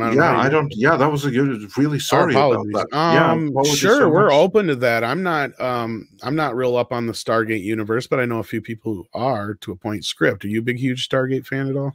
I enjoyed the movie, and I did like Richard Dean Anderson in the first few seasons of Stargate. I kind of dipped out of it because as that show was picking up, my career was picking up, so I wasn't able to watch as much. But no, I dig Stargate. It's got a fantastic fan base, on par with Star Trek, at least at the time, with regards to the relationship between the cast and the fans. That's always been a real positive one. So. I mean, if you know those guys personally or want to send them our way, please. We'll definitely talk to them. We're always open to talk to anybody. I mean, we can't guarantee anything's going to happen right away, but we're definitely open to trying. Yeah, absolutely. So because I don't know much about Stargate beyond the absolute basics. And I knew a little bit about what was going on with the reboot before the merger. Yeah. But how things have been thrown around after, I cannot say. Yeah, that's my thing. Outside of the movie, I probably know more about the recent behind-the-scenes stuff more than anything. And a lot of that's gone silent since there's been more wheeling and dealing going on. So I'm not even sure. Andre probably knows more than I do at this point. No, I know nothing right now. I mean, I haven't heard anything since that was announced. I threw a wrench in everything. Yeah. So right now, I know things are kind of just floating around, but who knows? And I know we do plan on hopefully getting Mr. Almost back as well. So, there's other possibilities as That's Battlestar. That's Battlestar Galactica. I know, but what we had. Lou Diamond Phillips there that day too, and he's on Stargate one. He's Stargate, yes. Yeah, okay, that's what I meant then. I knew one of them. I didn't even watch Battlestar remake. Okay, I know the original. I saw, it's a remake. Fuck that noise. I was that kid way back when. I don't give remakes a great chance right away. I'll give them a chance when I got nothing else to fucking do. Like that's when I watched the Total Recall remake when it was like already 5-6 years old. Jeez, I remember when that was in production, and I had nothing better to do, and I'm like, you know what? I'm gonna waste some fucking time in brain cells. And I did. So I was like, okay, I'm glad I got that out of the fucking way. Yeah. I remember I saw that in theaters. I remember being annoyed with one thing of it, namely the elevator that goes through the earth. I thought that was such a cool concept that it should have been used in its own original movie rather than being wasted on a remake that had no future beyond the immediate box office and DVD sales the next 6 months. RoboCop, on the other hand, Joshua, since I'm such a huge fan of RoboCop, that was one I went into like when you go into the doctor and you know you're going to get bad news or you got to have a surgery. Like that's the way I went into that movie. I was just like wincing the whole way into it. And then by the time I got out of it, I'm like, okay, it wasn't as bad as I thought it was. I mean, there were some interesting ideas there, but overall it was mostly harmless and nobody's going to remember this shit in 10 years. So, yeah. Our RoboCop remake was better. Yeah, that was a great collection of everybody just doing it. Well, and remaking RoboCop in and of itself is stupid. You just need to pick it up. Yeah. You don't need to do it. He's already kind of like a comic book character in and of itself. So you just kind of like pick up the adventures of RoboCop. That's all you need to do. Don't need to retell the tale. It's like Batman. We all know how he started. Well, I mean, I would say the TV series, there's a couple of TV series and miniseries of RoboCop that were quite decent.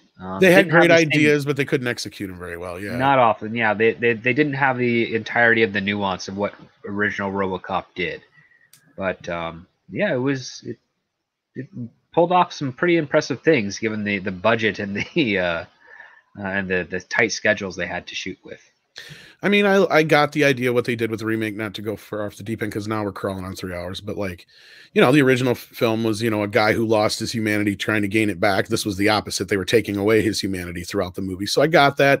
They made the wife a bit more prominent and they gave her a different kind of role than they did in the original. I'm like, okay, you're doing something different there. And, you know, I kind of liked how they amped up the corporatism of it all. I mean, there was elements to it that were like, okay, I get the idea, but it was just missing that spark the Verhoeven brought to the original, and a lot of that was the humor, the tongue-in-cheek nature of it, what made RoboCop better than a movie should be when it's called RoboCop, basically.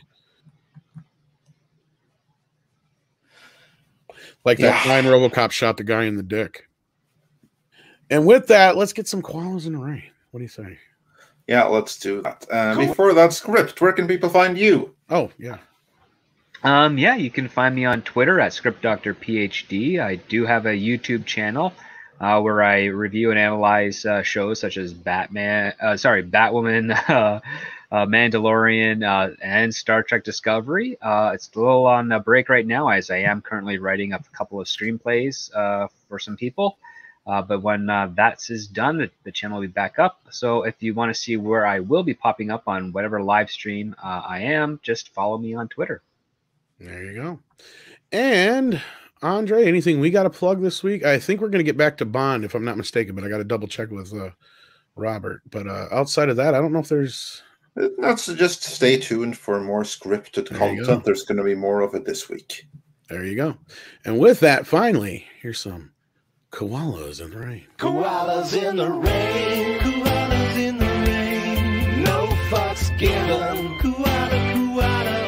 Koalas in the rain, koalas in the rain. No fucks given, koala,